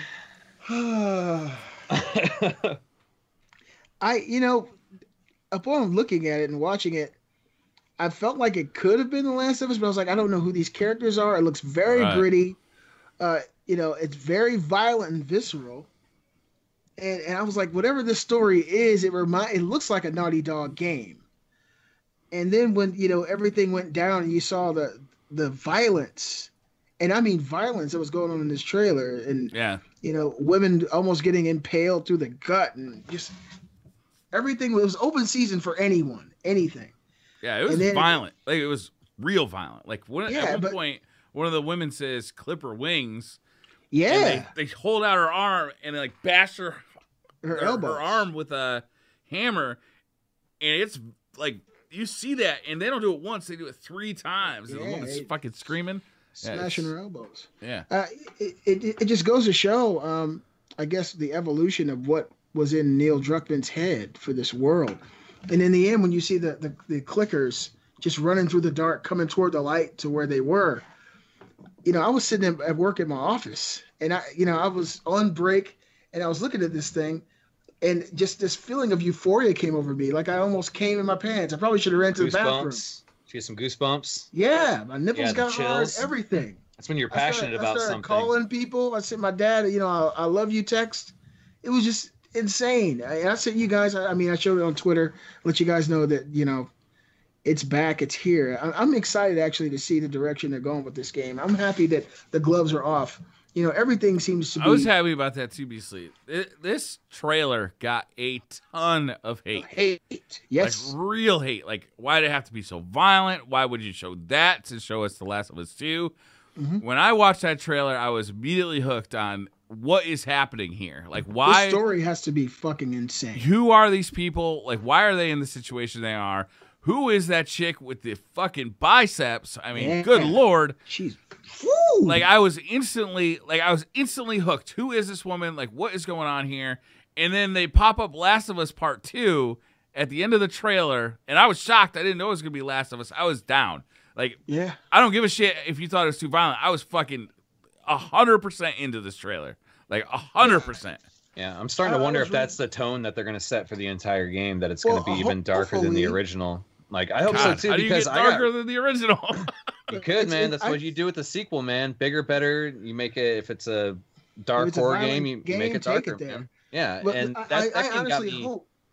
I was just So gonna I'm say that sorry. game got me really immersed, man. Like, there were moments when, like, I had legit fear. There were moments that I was attached to characters and Yeah. very invested in their well-being, and so I'm pumped, man. I'm all on board for the feels that come with The Last of Us. The only thing that I'm hoping is that Naughty Dog doesn't cave to the liberal, this political correct culture, that nothing can offend people. Films come out, directors put movies Dude, together. as a that are liberal, violent. that's a microaggression, and I'm really upset about it right now. Like, you Damn need to it. apologize. I apologize. I know how you guys are. I'm sorry, and I love you. Liberals. And we're in a safe space right now. But films come out and there's violence in it, and no one really comes out and says this movie is just too violent. It is Yeah, they do. the They say vision. that all the time. It's the vision of the person who's creating it. If a person decides to put, a black lead or a white lead, or a person who's doing a certain type of thing, or a movie that's incredibly violent, or a comedy, that's what their creation in their mind was. And who are we to say that it's the wrong thing? Max Scoville from IGN said, this is not the the direction that The Last of Us needs to be going in with all this violence. You didn't create The Last of Us. I mean, Last of Us 1. Think about that game. Remember that game, man? It was a violent, horrific it sure world, was, man. And what that did, man, was that it set up like a place for these characters. You felt real danger in that game. Like, you didn't know what was going to happen at any point in time. This trailer was amazing. I know that a lot of people are hating on it, but I thought, like, it sold me on The Last of Us 2 much more than Ellie playing fucking guitar on the end of a bed did. I'll tell you that. Oh, really? I don't know. I agree. Gary, I'm gonna I have to haven't heard be. you say anything, Gary. What are your thoughts? I'm gonna probably have to be devil's advocate there. And again, not trying to be topical or not trying to say anything now. I'm not really a sensitive person. I'm not offended. You know, you want to show me breaking a woman's arm, you know, do it. Put a claw hammer in someone's head, whatever. You know, it's kind of, it is what it is. Yeah. But for me, I liked the intrigue and the mystery. Okay, my brain reacts far more to things that I don't see or things that I'm thinking more than things that you show me. You know, you can be as visual as you want. I think that's a lazy storyteller's tool. But Gary, if they show it at first, they don't have to ever show it again, because you know the threat is there. No, I mean, it could be shock value, but it sets up the precedent of here is the threat. Once you show it once, you never have to show it again. You already know that that threat is there. And that's what a lot of people are thinking, that this scene is like Ellie's mother, right? Is that this is like kind of like, this isn't the present, it's the past, and like these are the bad guys you're going to be fighting, and we need to set up like how bad these fuckers actually are. Yeah. I mean, they could be. I personally was more interested in the guitar scene that you talk about, because the song I found was moving. The performance I thought was really strong from Ellie, and the blood dripping from her, the house of corpses, and the ghost, you know, the shadow of Joel or the ghost of Joel, we don't know yet. That to me had a lot more questions there. That I had that there just looked like the world's very gritty, the world's very violent. There was some torture porn in it, and it's like, well, I don't know. It's just to me, my I look at it like this, Gary. It's like the new It movie that came out. That, you know, it was a PG-13 film, but it did show a scene where at the very beginning of the film, a little boy was snatched into the sewer. Georgie, his arm was ripped off. And, you know, it happened all within the course of 4 or 5 seconds, but his arm was ripped off and the kid was, you know, crawling away, and he got yanked into the sewer and eaten alive by this clown. It sets the tone. It lets you know exactly what you could expect in that world, that the gloves are off. And it didn't make the film a bad film. It didn't make it extremely, you know, gory or too much. It just let us know that within the parameters of this creation, this is possible. This is what you can expect. I don't think The Last of Us 2 is going to be just, you know, like Hostile or something. I think that they're going to have cut scenes like the one we saw here that will, you know, show things that happen in that type of environment. And then we're going to go on through the game and play it like we did in the original, throwing bricks into people's faces and probably smacking people in the head with hammers. You know, if you have a game that's that visceral, you actually play the game and you're smacking people in the face with bricks, these type of things can probably happen in cut scenes. And I don't think they went too far at all. But I did like the song. Yeah, fair enough. Just my take on it. That's all. Finally, the biggest game, without a doubt, that they mentioned had to be Guacamelee 2. Absolutely, game of the year, whatever year it was released. It was a fantastic game, Metroidvania game with a Mexican luchador vibe.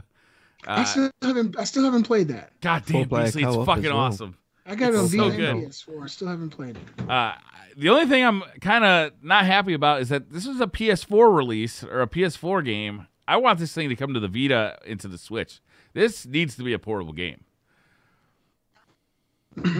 Yeah, I think it'd play really well on the Switch. Yeah, the Switch for sure. Yeah, I'm not going to say no to Vita. I kind of have learned to hate and loathe Sony more and more each day. Like the fact that before this conference they said that they don't see portable gaming as a viable platform, I think is kind of bullshit. Well, exactly. It's kind of bullshit when you see what the Switch is doing. It's just like Sony can't figure it out is more the point there. I mean, they had a great platform with the Vita, and they pretty much hung it out to dry. So, yeah, but whatever, man. I mean, I played Guacamelee on the Vita, and yeah, I mean, it fucked up my fingers something fierce, because that game was hard, and you had to hit every button. Every button. Professional claw. But goddamn, torture device. It played perfectly. Like, it controlled perfectly, and the music was awesome, the graphics were awesome, the world was awesome. It was Metroidvania with a fucking luchador. It was awesome. The game was amazing. And I'm so happy to see a sequel coming out. I hope it sells super well. I hope it gets a ton of praise and it sells super well, because I feel like the first one just kind of flew under the radar. Hey, Briar, if you got about 5 seconds, click on the image I put in our little notes. I can't do that because it'll fuck up the video. Oh, yeah, well, you can do it afterwards, no problem. It's some nudes. But continue. Nudes? Oh, perfect. Never mind. I'm showing them on screen. Don't fuck up the show. You can wait. Showing those online right now. All right, and I think that's the end of Paris Games Week. You guys? Yeah. Well, what'd you guys think of like the whole show, man? Like, I'm pretty excited. Like, there's a lot of damn good games in here. There's some good VR stuff coming out. I'm glad to see some of the DLC coming out, especially like the VR stuff, man. I'm really hyped about. I can't wait to play some of that VR stuff. 13 new VR games during the pre-show alone.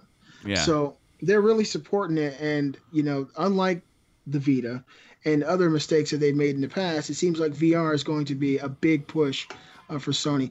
Overall, I was really pleased with this. It was kind of an unexpected gem for me, Briar. Paris Games Week is one of those conventions that are smaller in the year, and especially when you get busy and you got a hectic life, you can forget about it. And that's exactly what happened. Especially with the PlayStation experience coming up in December. Like, this wasn't even on my radar, Beastly. It was not. Pope Bear hit me up on Twitter. He's like, "Hey, you should probably check out the Paris Games Week PlayStation thing," because he was pretty sure that there's going to be some Destiny news in there. But good God, I mean, I was blown away. What was it? Ghost of Tsushima? Is that what the kid? Yes, that's a must play. Like, I'm on board. The VR heist game. What was that called? Yeah, it's like London Heist. Blood and Truth. Yeah, Blood and Truth. Spider-Man looked real good. Horizon Zero Dawn DLC, which we knew was coming, but The Last of Us Part 2. See another trailer for that. Is that coming in 2018, you think, Beastly?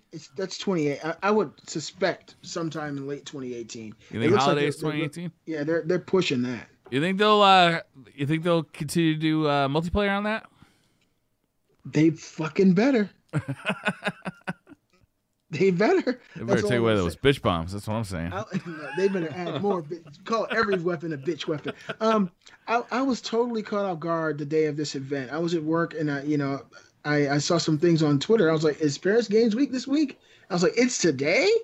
Oh my God! And then when I looked, I expected very little from Sony, because it's really hard to keep people excited all year long when there's 5 or 6 of these conventions and conferences they have to show stuff at.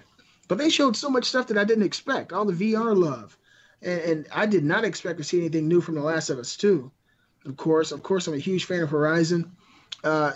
Ghost of Hiroshima. I was about to say Hiroshima. What is the title of it? Tsushima. Oh man, that was one of the first games I saw that kind of blew me away. And to be totally honest, I've been on the fence about snatching up an Xbox One X.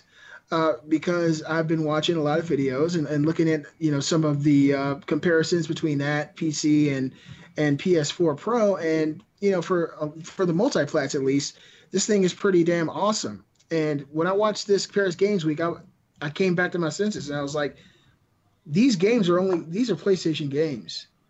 I can buy a more powerful console for home, but none of these games are going to be on it, and it kind of brought me back around and made me look. This is where the games are at for me. This is my ecosystem. And Paris Games Week, it kind of blew my mind. Yeah, they look good. Wilson, Gary, what you guys think? I think that we've got 3 more topics and we've got 20 minutes to deliver them. So a natural transition and a challenge for us right here is The Last of Us 2 looks to be a game that has a strong female protagonist in Ellie. What do you think of gender choices in gaming? Beast, this is one of your topics, isn't it? And I thought this was an amazing one, and I think we should give it the time it deserves. Perfect transition, and very, very true. So, gamer gender choices. This is something I think about every now and then. What is your preferable gender to play in a video game, and does it really matter at all? So for me, I have this pretty standard rule that I choose. Any game that has multiplayer or competitive modes, or just a character for an RPG, I'll usually pick the opposite sex. Why? because I'm a man and I'd rather spend my time looking at a female than another man. That's just, to me, it's elementary in my mind. And, you know, I've been that way since I was a kid. I'm a dude. I don't want to walk around looking at some guy's shoulders the whole damn game if there could be a nice chick to watch. And, you know, in my 40 years of life, or almost 40 years, it really hasn't failed me. I've been enjoying playing as female protagonists in Destiny and my fighting games and anything else. And it really hasn't steered me wrong. But I want to know you guys' thoughts. What do you choose? Is there a rule that you guys go by, or do you just choose whatever it feels like for the day? Yeah, that's kind of my thing. It just kind of go with the flow. With Destiny, I had made like all male characters like the first time I had played through, and I ended up deleting one of my hunters and making a huntress. She's a bad bitch, dude. She's so good. Like I felt like, I don't know what it was about like the female hunter and like the movement and stuff like that. It just felt a little bit more natural or whatever. But a game like Conan the Barbarian, I was playing as a dude, because you can make your dick like as long as your leg, and you best believe that thing was dragging in the dirt when I was off questing, dude. You best believe. Yeah. And they took that shit off consoles, man. They did, man. The dick physics. Can we talk about the dick physics in that game? The way, I mean, like even if there was like a breeze, it would start to kind of like drift to one side. Like it was made of like that's helium. You know, it would just float and flap in the breeze. It was perfect. It was more of like a cloth that was just hanging. Like sometimes it'd have a mind of its own. I got it to like rubber band like halfway across the map one time, and I don't know how. I was watching Mr. Moon Wilson. It is one of the first time I tuned into Mr. Moon, and he's just running, right? And like, no big deal. He's running. And I'm like, wait a minute. Is there a dick flapping between his legs? And then he stopped and he crouched. And yeah, it was a dick, because he was fucking hit the dirt. Camera. Yeah, he put the camera up underneath. I remember the first time I tuned in to him playing the game, a bunch of people were just tuning in and they're like, what's your character? What's your character? And he's like, do you want to see my character? And he whipped the camera around to the front and whipped his loincloth off. And he goes, look at my character. And it was like down past his knees. And it's just a funny ass game. But kind of brings me, I'm glad you brought him up. He does a lot of things in those kind of games where it's role play.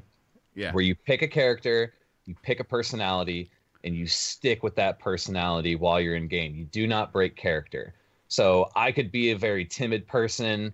Gary could be very dominant, very aggressive. You know what I mean? And you don't break character. You don't refer, like, they even go as far as to like find ways, like when they don't know what key to press, they'll find a way to work it into conversation casually in the game, so they just don't like break the immersion. You know what I mean? Because these guys tell amazing unscripted stories like on the fly. They're really good. So to me, that is extremely important, to be able to pick your gender in a game. A perfect example of that is Rust. It was tied to your account when you purchased the game. It was random whether you were a guy or a girl, and people wanted to role play. Like, how the hell are you supposed to role play this really intimidating dominant male when you're a chick? You know what I mean? Like, it kind of breaks the immersion. Like, so they found ways to work it in. You know what I mean? But I think it's really important. Like, but for me, it's just whatever I'm feeling. Sometimes, like when I make a character on Destiny on PC, like I'll try to think of what my image of what, you know, my dream Titan would be, which she's a bad bitch too on PC. I think for me, it depends on what the game is. So if it's a competitive game, I'm just going to pick whatever the best possible variant is. So like World of Warcraft, most of my characters were female, and they were the smallest race you could be. So it was like either a female dwarf or a female goblin or a female gnome, the smallest, because we worked out that females had smaller hitboxes, and there were smaller collision boxes, so they had to get nearer to melee them. So it was a tactical advantage. Like, I just play to win. You know, I don't really care about what they were like. But then if it's a story game, I think the character gender makes a big difference. So like The Witcher, for example, Witcher 3, let's go to.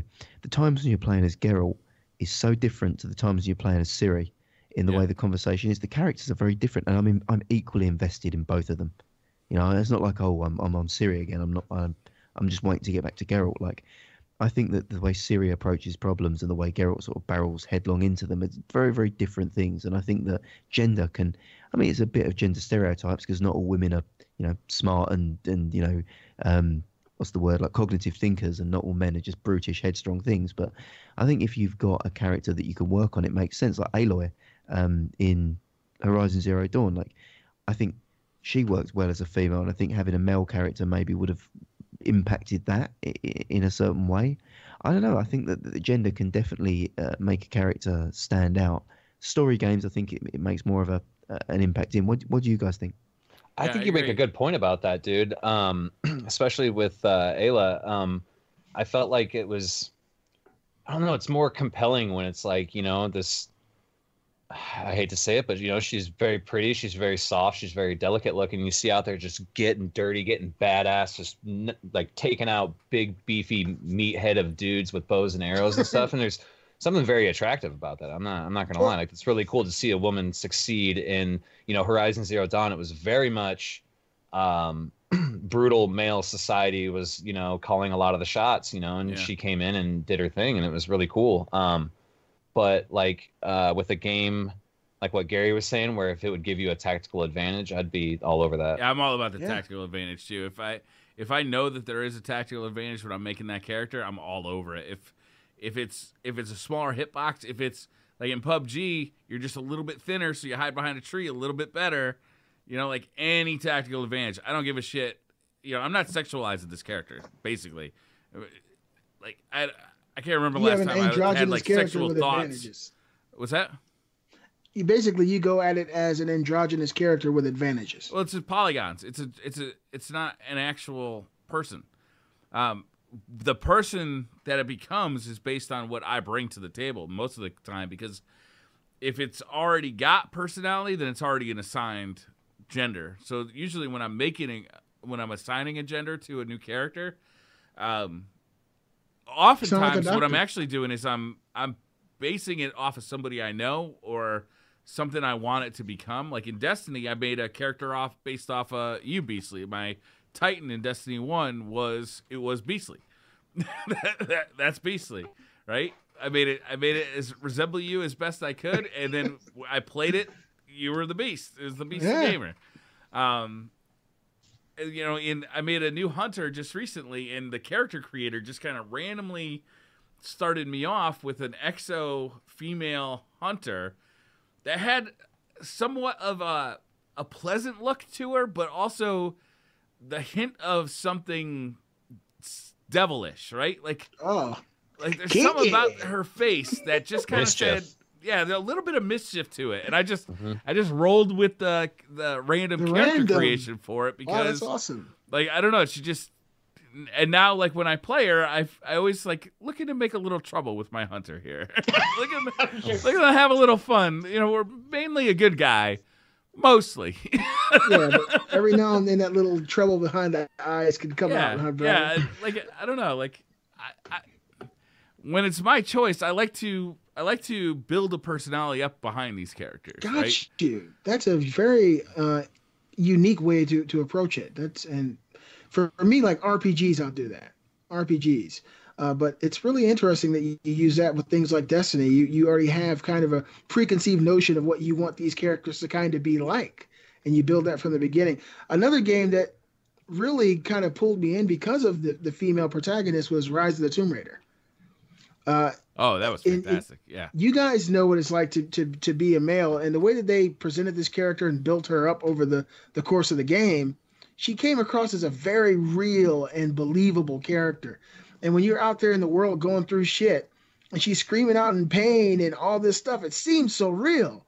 Yeah. And it's part of the manly experience, at least for me.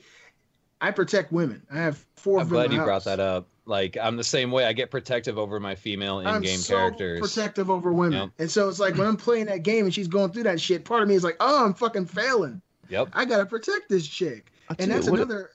Go ahead. About a callback as well to a recent game that I think we all would have an opinion on if we brought it up that we probably overlooked now. It was a great title though, but Hellblade: Senua's Sacrifice.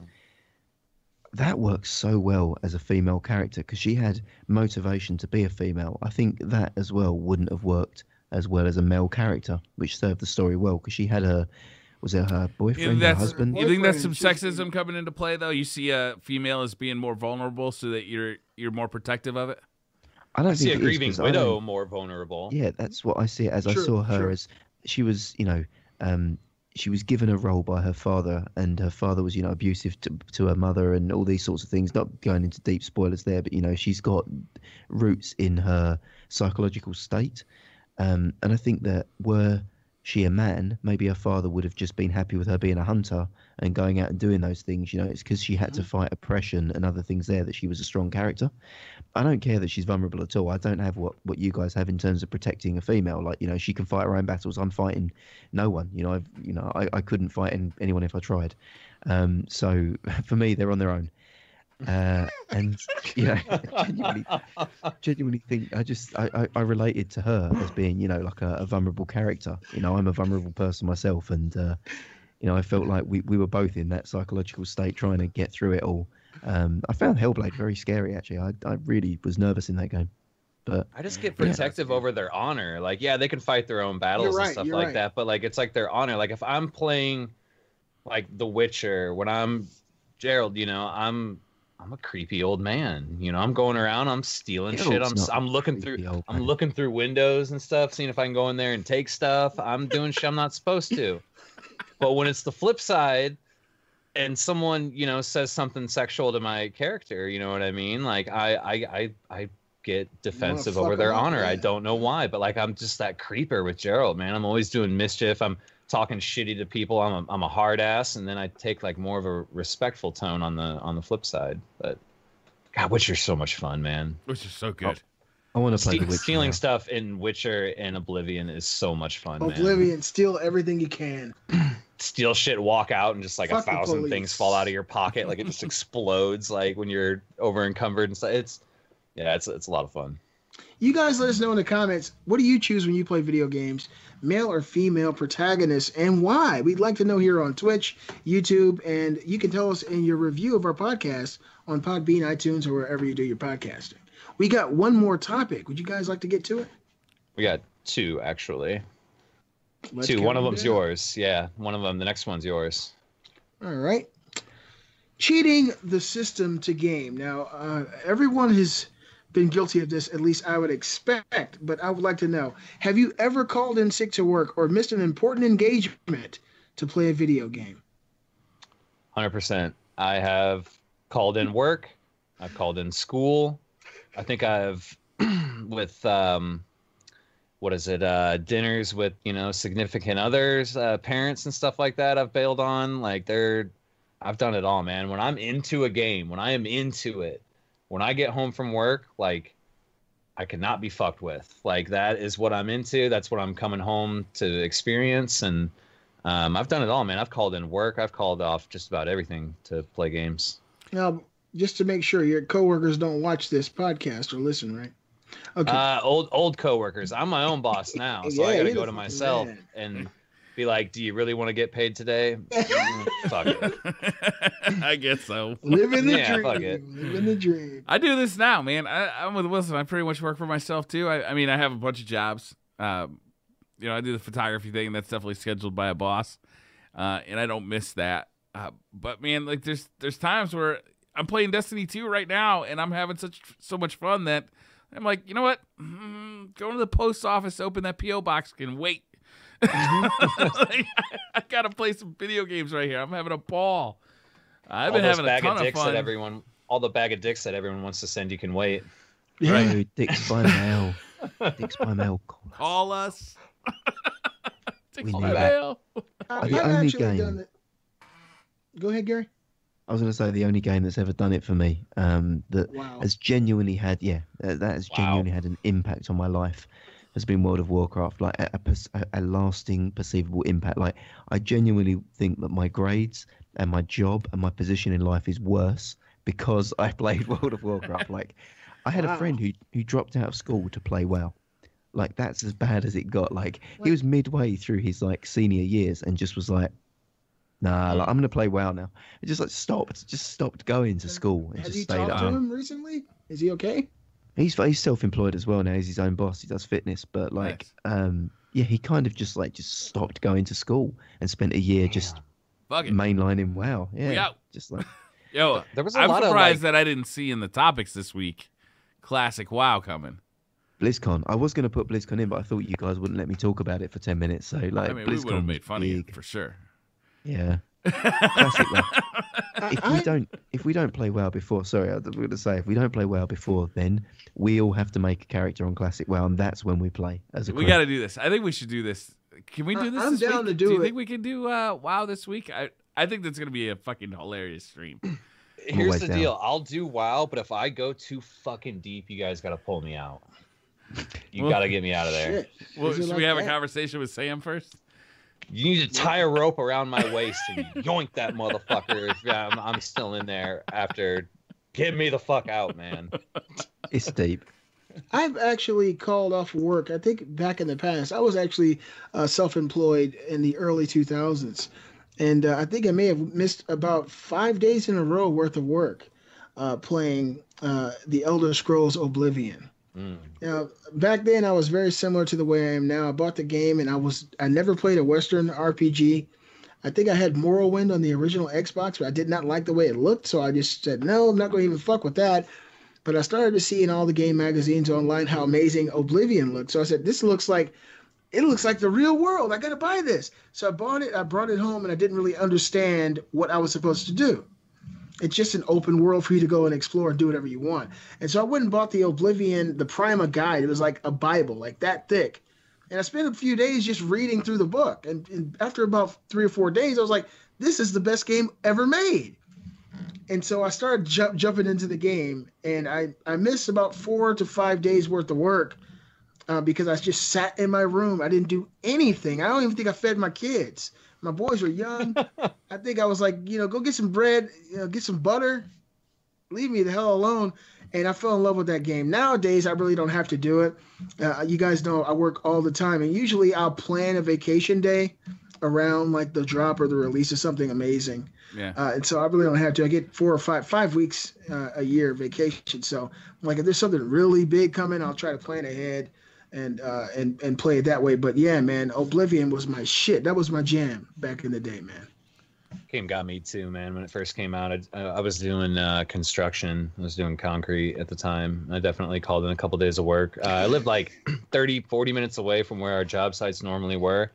And I called and I was like, oh, man, I didn't think we were working. It's pouring down rain here. And like it was, but it's 40 minutes away from like where the job site was. So I was, what's your excuse? It's just raining. I figured we weren't working. It's playing Oblivion. Nothing wrong with that. No doubt. Last topic. This one's Wilson's. Wilson? All right, boys, let's get down to brass tacks here. The world wants to know, all right? Marry one, fuck one, kill one, Revolver cast edition. So what you have to do is you have to pick someone from this cast who you'd marry, who you'd fuck, and who you'd kill. This is getting real, boys. I've already given this a lot of thought. Daily. I would definitely fuck Beastly, 100%. Oh, and I think we all know why. Once what's the saying, Beastly? Once you go black, you never go back. I think it's once you go black, you're gonna need a wheelchair. And then this was the hard one, man. That fucking 30-inch python he was talking about earlier. Suddenly, this was a tough one because like. I kind of wanted to sleep with Gary, but it'd be like a hate fuck. You know what I mean? Like one of those. Trying to put me in my place. You know what I mean? It would definitely be one of those. So I went with Beastly, and I think I would marry Briar because he's a good cuddler. He's very good at cuddling. He's nurturing. I do like cuddling. And I just have to kill Gary, man, because there's no way that we could exist with me playing with controller on PC, man. There's no way that relationship would ever work. Months of repressed hate just being let out when you batter me to death with a DualShock 4, isn't it? I got the Last of Us trailer with a DualShock 4. Gary's dead. Gary's dead. Yeah. Gary would have to die. And it's not because I want Gary to die. It's just that I think we'd argue constantly. I'd say, Gary, Let's watch a horror movie. No, I can't. Gary, come play PS4 with me. That fucking peasant. So Gary's fucking dead. Okay? That's an easy one. I'd have three to for three. Jesus. I'd have to fuck Wilson because he seems so mysterious and full of life. And he's young too. You just want to stick your dick in that. You're right. And I would have to marry Briar because Briar, like Wilson said, he pegged him. I've known Briar for years. He's a great listener, and he's very informed and informative. He can, give you some great advice if you need it. And if things are going wrong in your life, Briar will come and pat you on your shoulder and say, "Hey, it's going to be all right. I love you," and I can live with that. So, in the alternate reality, Gary would be fucked, Wilson would get fucked, and me and Briar would get hitched. That's awesome. I mean, I thank you, but I'm not gonna lie. 2 for 2, Briar. There's no possibility I'm having sex with that 30-inch python. I have to kill you, Beastly. I have to kill you. Put it down like Old Yeller. I don't want that thing anywhere fucking near me. You gotta cut the head off because snakes. Gotta put it down before it bites someone. I would marry you, but you might just get a little frisky one night, and all of a sudden, I'm getting a Mr. Hands. Oh God. So I'm gonna marry Wilson. Wilson brings out the best in me. He really does. When I'm getting pissed off, Wilson is a calming force. When I'm doing stupid shit, Wilson brings me back. Right? Like when we're playing Trials and I'm off doing my lone wolf thing, he's like, "You're all alone out there. Come back, hold dicks." And yeah, I do. I come back to Wilson. You hold that dick. But I think Gary is definitely my fucking girlfriend. Gary, we are going to fuck. I'm not gonna lie. I mean, I kind of expected it eventually. It was a matter of time. It's kind of like gravity. That's it though. I'm too intimidated by the penis. I'm glad So I have to kill 3 Beastly. I think if I went 3 for 3 murdered by the crew, I'd have had to have just done it myself. That was terrible. I was kind of hoping you were. I'm not gonna lie. I was kind of hoping we'd all secretively go in on that and be like 3 out of 4 members would kill Gary. Damn. Well, I'm at a predicament here myself, You have to kill me, Gary. No, usually I don't call out chat. I'm so sorry. Gary, look. I don't call out chat too often, but Hugo just said if Beastly dies, the world average dick length decreases by 3 inches. I said true. The whole world. Gary, you have to kill me, and it's okay. Why? Why? Well, if you kill me, then you and I are equal. So no love lost. We both died twice. No. You see, the nervousness I have is taming the python. The anaconda. You gotta go It's slow, intimidating, Gary. Beastly. Like everybody wants to marry you because you're a provider. You're there for people. You're strong. You're handsome. And I know that you're gonna be fun to marry because we're always gonna be sitting on the couch gaming. But you get anywhere near me with that 30-inch python, fuck off, man, killing you. I've got a get out of jail free card here, right? I'm gonna fuck Beastly. He's gonna be my dog, right? And the reason I'm gonna fuck him. The reason I'm gonna fuck him. No one said how we fuck him. He's my power bottom right now. I'm avoiding the python altogether. I might get a sore arm during the reach around. I might be overextending a little bit. Throw your shoulder out. It's like playing a fucking trombone, just like, full length of it. But that's my get out of jail free card. And to be fair, Beastly, you wouldn't feel a thing. My wife never does, so you'll be fine. Don't worry. It's painless. Oh God. Painless. So that's that there. I've now got a predicament here. I've got to kill one of the two of you. Yeah. So, looking at my options here, I think I'm going to have to kill Wilson. Oh. And the reason that I'm going to have to kill Wilson. How could you kill Willie? Because I'm not a violent man, and I think of the two of you here, the one that's going to put up less of a fight, I feel like Wilson's such a nice guy. He's going to just slit his own throat, He's going to just take that trouble away for me. Look, man, I know this is really hard for you. So, I'm just Gonna go ahead and step out into traffic. I love you. Done it for me. You know, it's like that you know, he's gonna take the blade for me, like Han Solo style, spoilers, and just plunge it into himself, you know. So I'm just guilt free. So that's there. So I'm left with me and Briar, married for life. You know, going there. I feel like, you know, I feel like this is gonna be a very expensive marriage for me. Yeah, Briar, you have no money left because now you're married to this ass, and every day he's gonna tell you to buy something else awesome. I feel like, you know, just a part of me just is attracted to bears, you know, and I feel like you would be my bear, and like, I feel like, you know, Briar bear. I feel like as well, like, you know, I feel like I would feel the wife role, like your clothes would be big on me, so when I'm cold, you could put your big sweatshirt around me, and it would just like keep me warm and happy. That is love. Briar, It is, I mean, that you is really love. thought this through, Briar. You can It's wear your compassion. significant other one's clothing. That is love. And I also don't call out chat too often, but Gray Fox said Gary would kill me because it's the vape. It is. I Because mean, of the vape. I'm not a violent person. Like I said, I need someone who's going to help me along on that way. And in marriage, I need someone who's going to be strong and supportive. Do you know, it'd be nice to just be able to be like, this is my husband, and look up and see it up there. You know, it's just like, have that there. You know, it's just like that kind of feeling of comfort and warmth. I think you could provide that. I still feel like and Briar like would I lay said- my clothing out for me too. I feel like you would. You know, Yeah, I think like, yesterday it'd be you look like a fucking mess. Put these on. I feel like he'd be the lovable scamp that I need, you know, someone that I can cook for and clean for and just generally make feel like the king they are, you know. I can fill that role as a housewife. And You I've got got it that made, faith. Briar. You have it made. Well, basically, in short, in this little amazing topic that Wilson came up with, Briar got married 3 times. He is I would marriage marry material. each and every one of you. I would be totally polygamous with all of you, but Beast, we ain't fucking.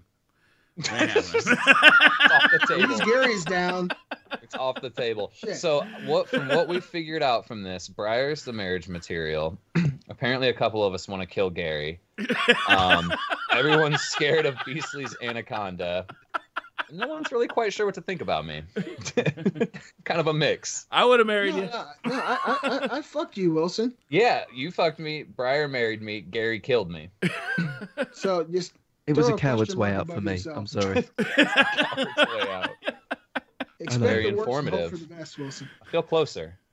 It's good. I feel like that Well, was a good way to end the show. That was a I good think topic. chat Briar, need to decide it for us as well. If chat in the comments section, either on Podbean, iTunes, or YouTube, if you could put in your own theories for I think what they we should should put do it with in each other and iTunes, why. right? Like, let's get some reviews on iTunes on who you. yeah, let's get some fuck- iTunes reviews. Marry, fuck, or kill. Very fucking cool. Now, Briar, make sure I you feel like say that's this to- exactly what Apple wants to see on their platform. I'd listen to that podcast. That's why if they that let was us the on there. reviews. You know, that's Brian, exactly what they let You us have to tell Miss Rabbit today that you are marriage material and that she should consider herself lucky. I'll tell her, but know. Right. I also need I don't know Any- what the fuck she's gonna say. I need chat to do me a massive favour, and if you've reached this far, then you know you're a glutton for punishment and you like to do stupid shit with your lives because you've just listened to us for 2 hours. We're trying to get in touch with a company, Dicks by Mail. This company allow you to anonymously send penises to anyone else in the world. They look like a fantastic business and someone that we really want to get in touch with. So if you could tweet at Dicks by Mail, we're going to put a link in the they have a comments Twitter account. section. They do have a Twitter account. And if you could tell them that the guys from Revolver, tag any one of us in there, and the guys from Revolver need to talk to them, we'd be eternally grateful. Can we get at Dicks by Mail some love, get them some shout outs, and get them in touch with the Revolver guys, because this needs to happen. This is a partnership that's made in heaven. Yeah. We're talking serious deals here, people. We're right? not kidding, guys. We want to would get a love hold of some of that Dicks by Mail money. Actually, we just want to get free samples. We want to send you guys bags of dicks. At Dicks by Mail, go over to Twitter, let them know, sound off, just blow them up and tell them to get in contact with the Revolver guys. It'll be a match made in heaven and dicks on earth. We got to make this happen. I mean, I'm serious. We're trying to get an official sponsorship with them, even if it's something really silly, something that maybe we could give away once in a blue moon or something. Maybe you could get some anonymous dicks. I don't know. I Tune want in. an anonymous dick. I've wanted anonymous dicks every day since I heard about this. I love the fucking logo. It's amazing. But yeah, I mean, you know, if you're finding us on iTunes, Podbean, please leave reviews, please leave comments, leave likes, share it. But most importantly, get in touch with Dicks by Mail. Make this happen. I think if we can make this happen as a community, if we can fuck them like Big Bird, it would be amazing. Birds, because there's Let's a lot make of that dicks. dream. Make that dream happen. I've got to start ordering spring-loaded dick bombs more often. I don't know. That was awesome. Spring-loaded dick bombs. And Hermitage has nailed that the shipping on the BC replica is horrendous. Has to be delivered in a semi-truck, you know, just pulled up. Like a forklift.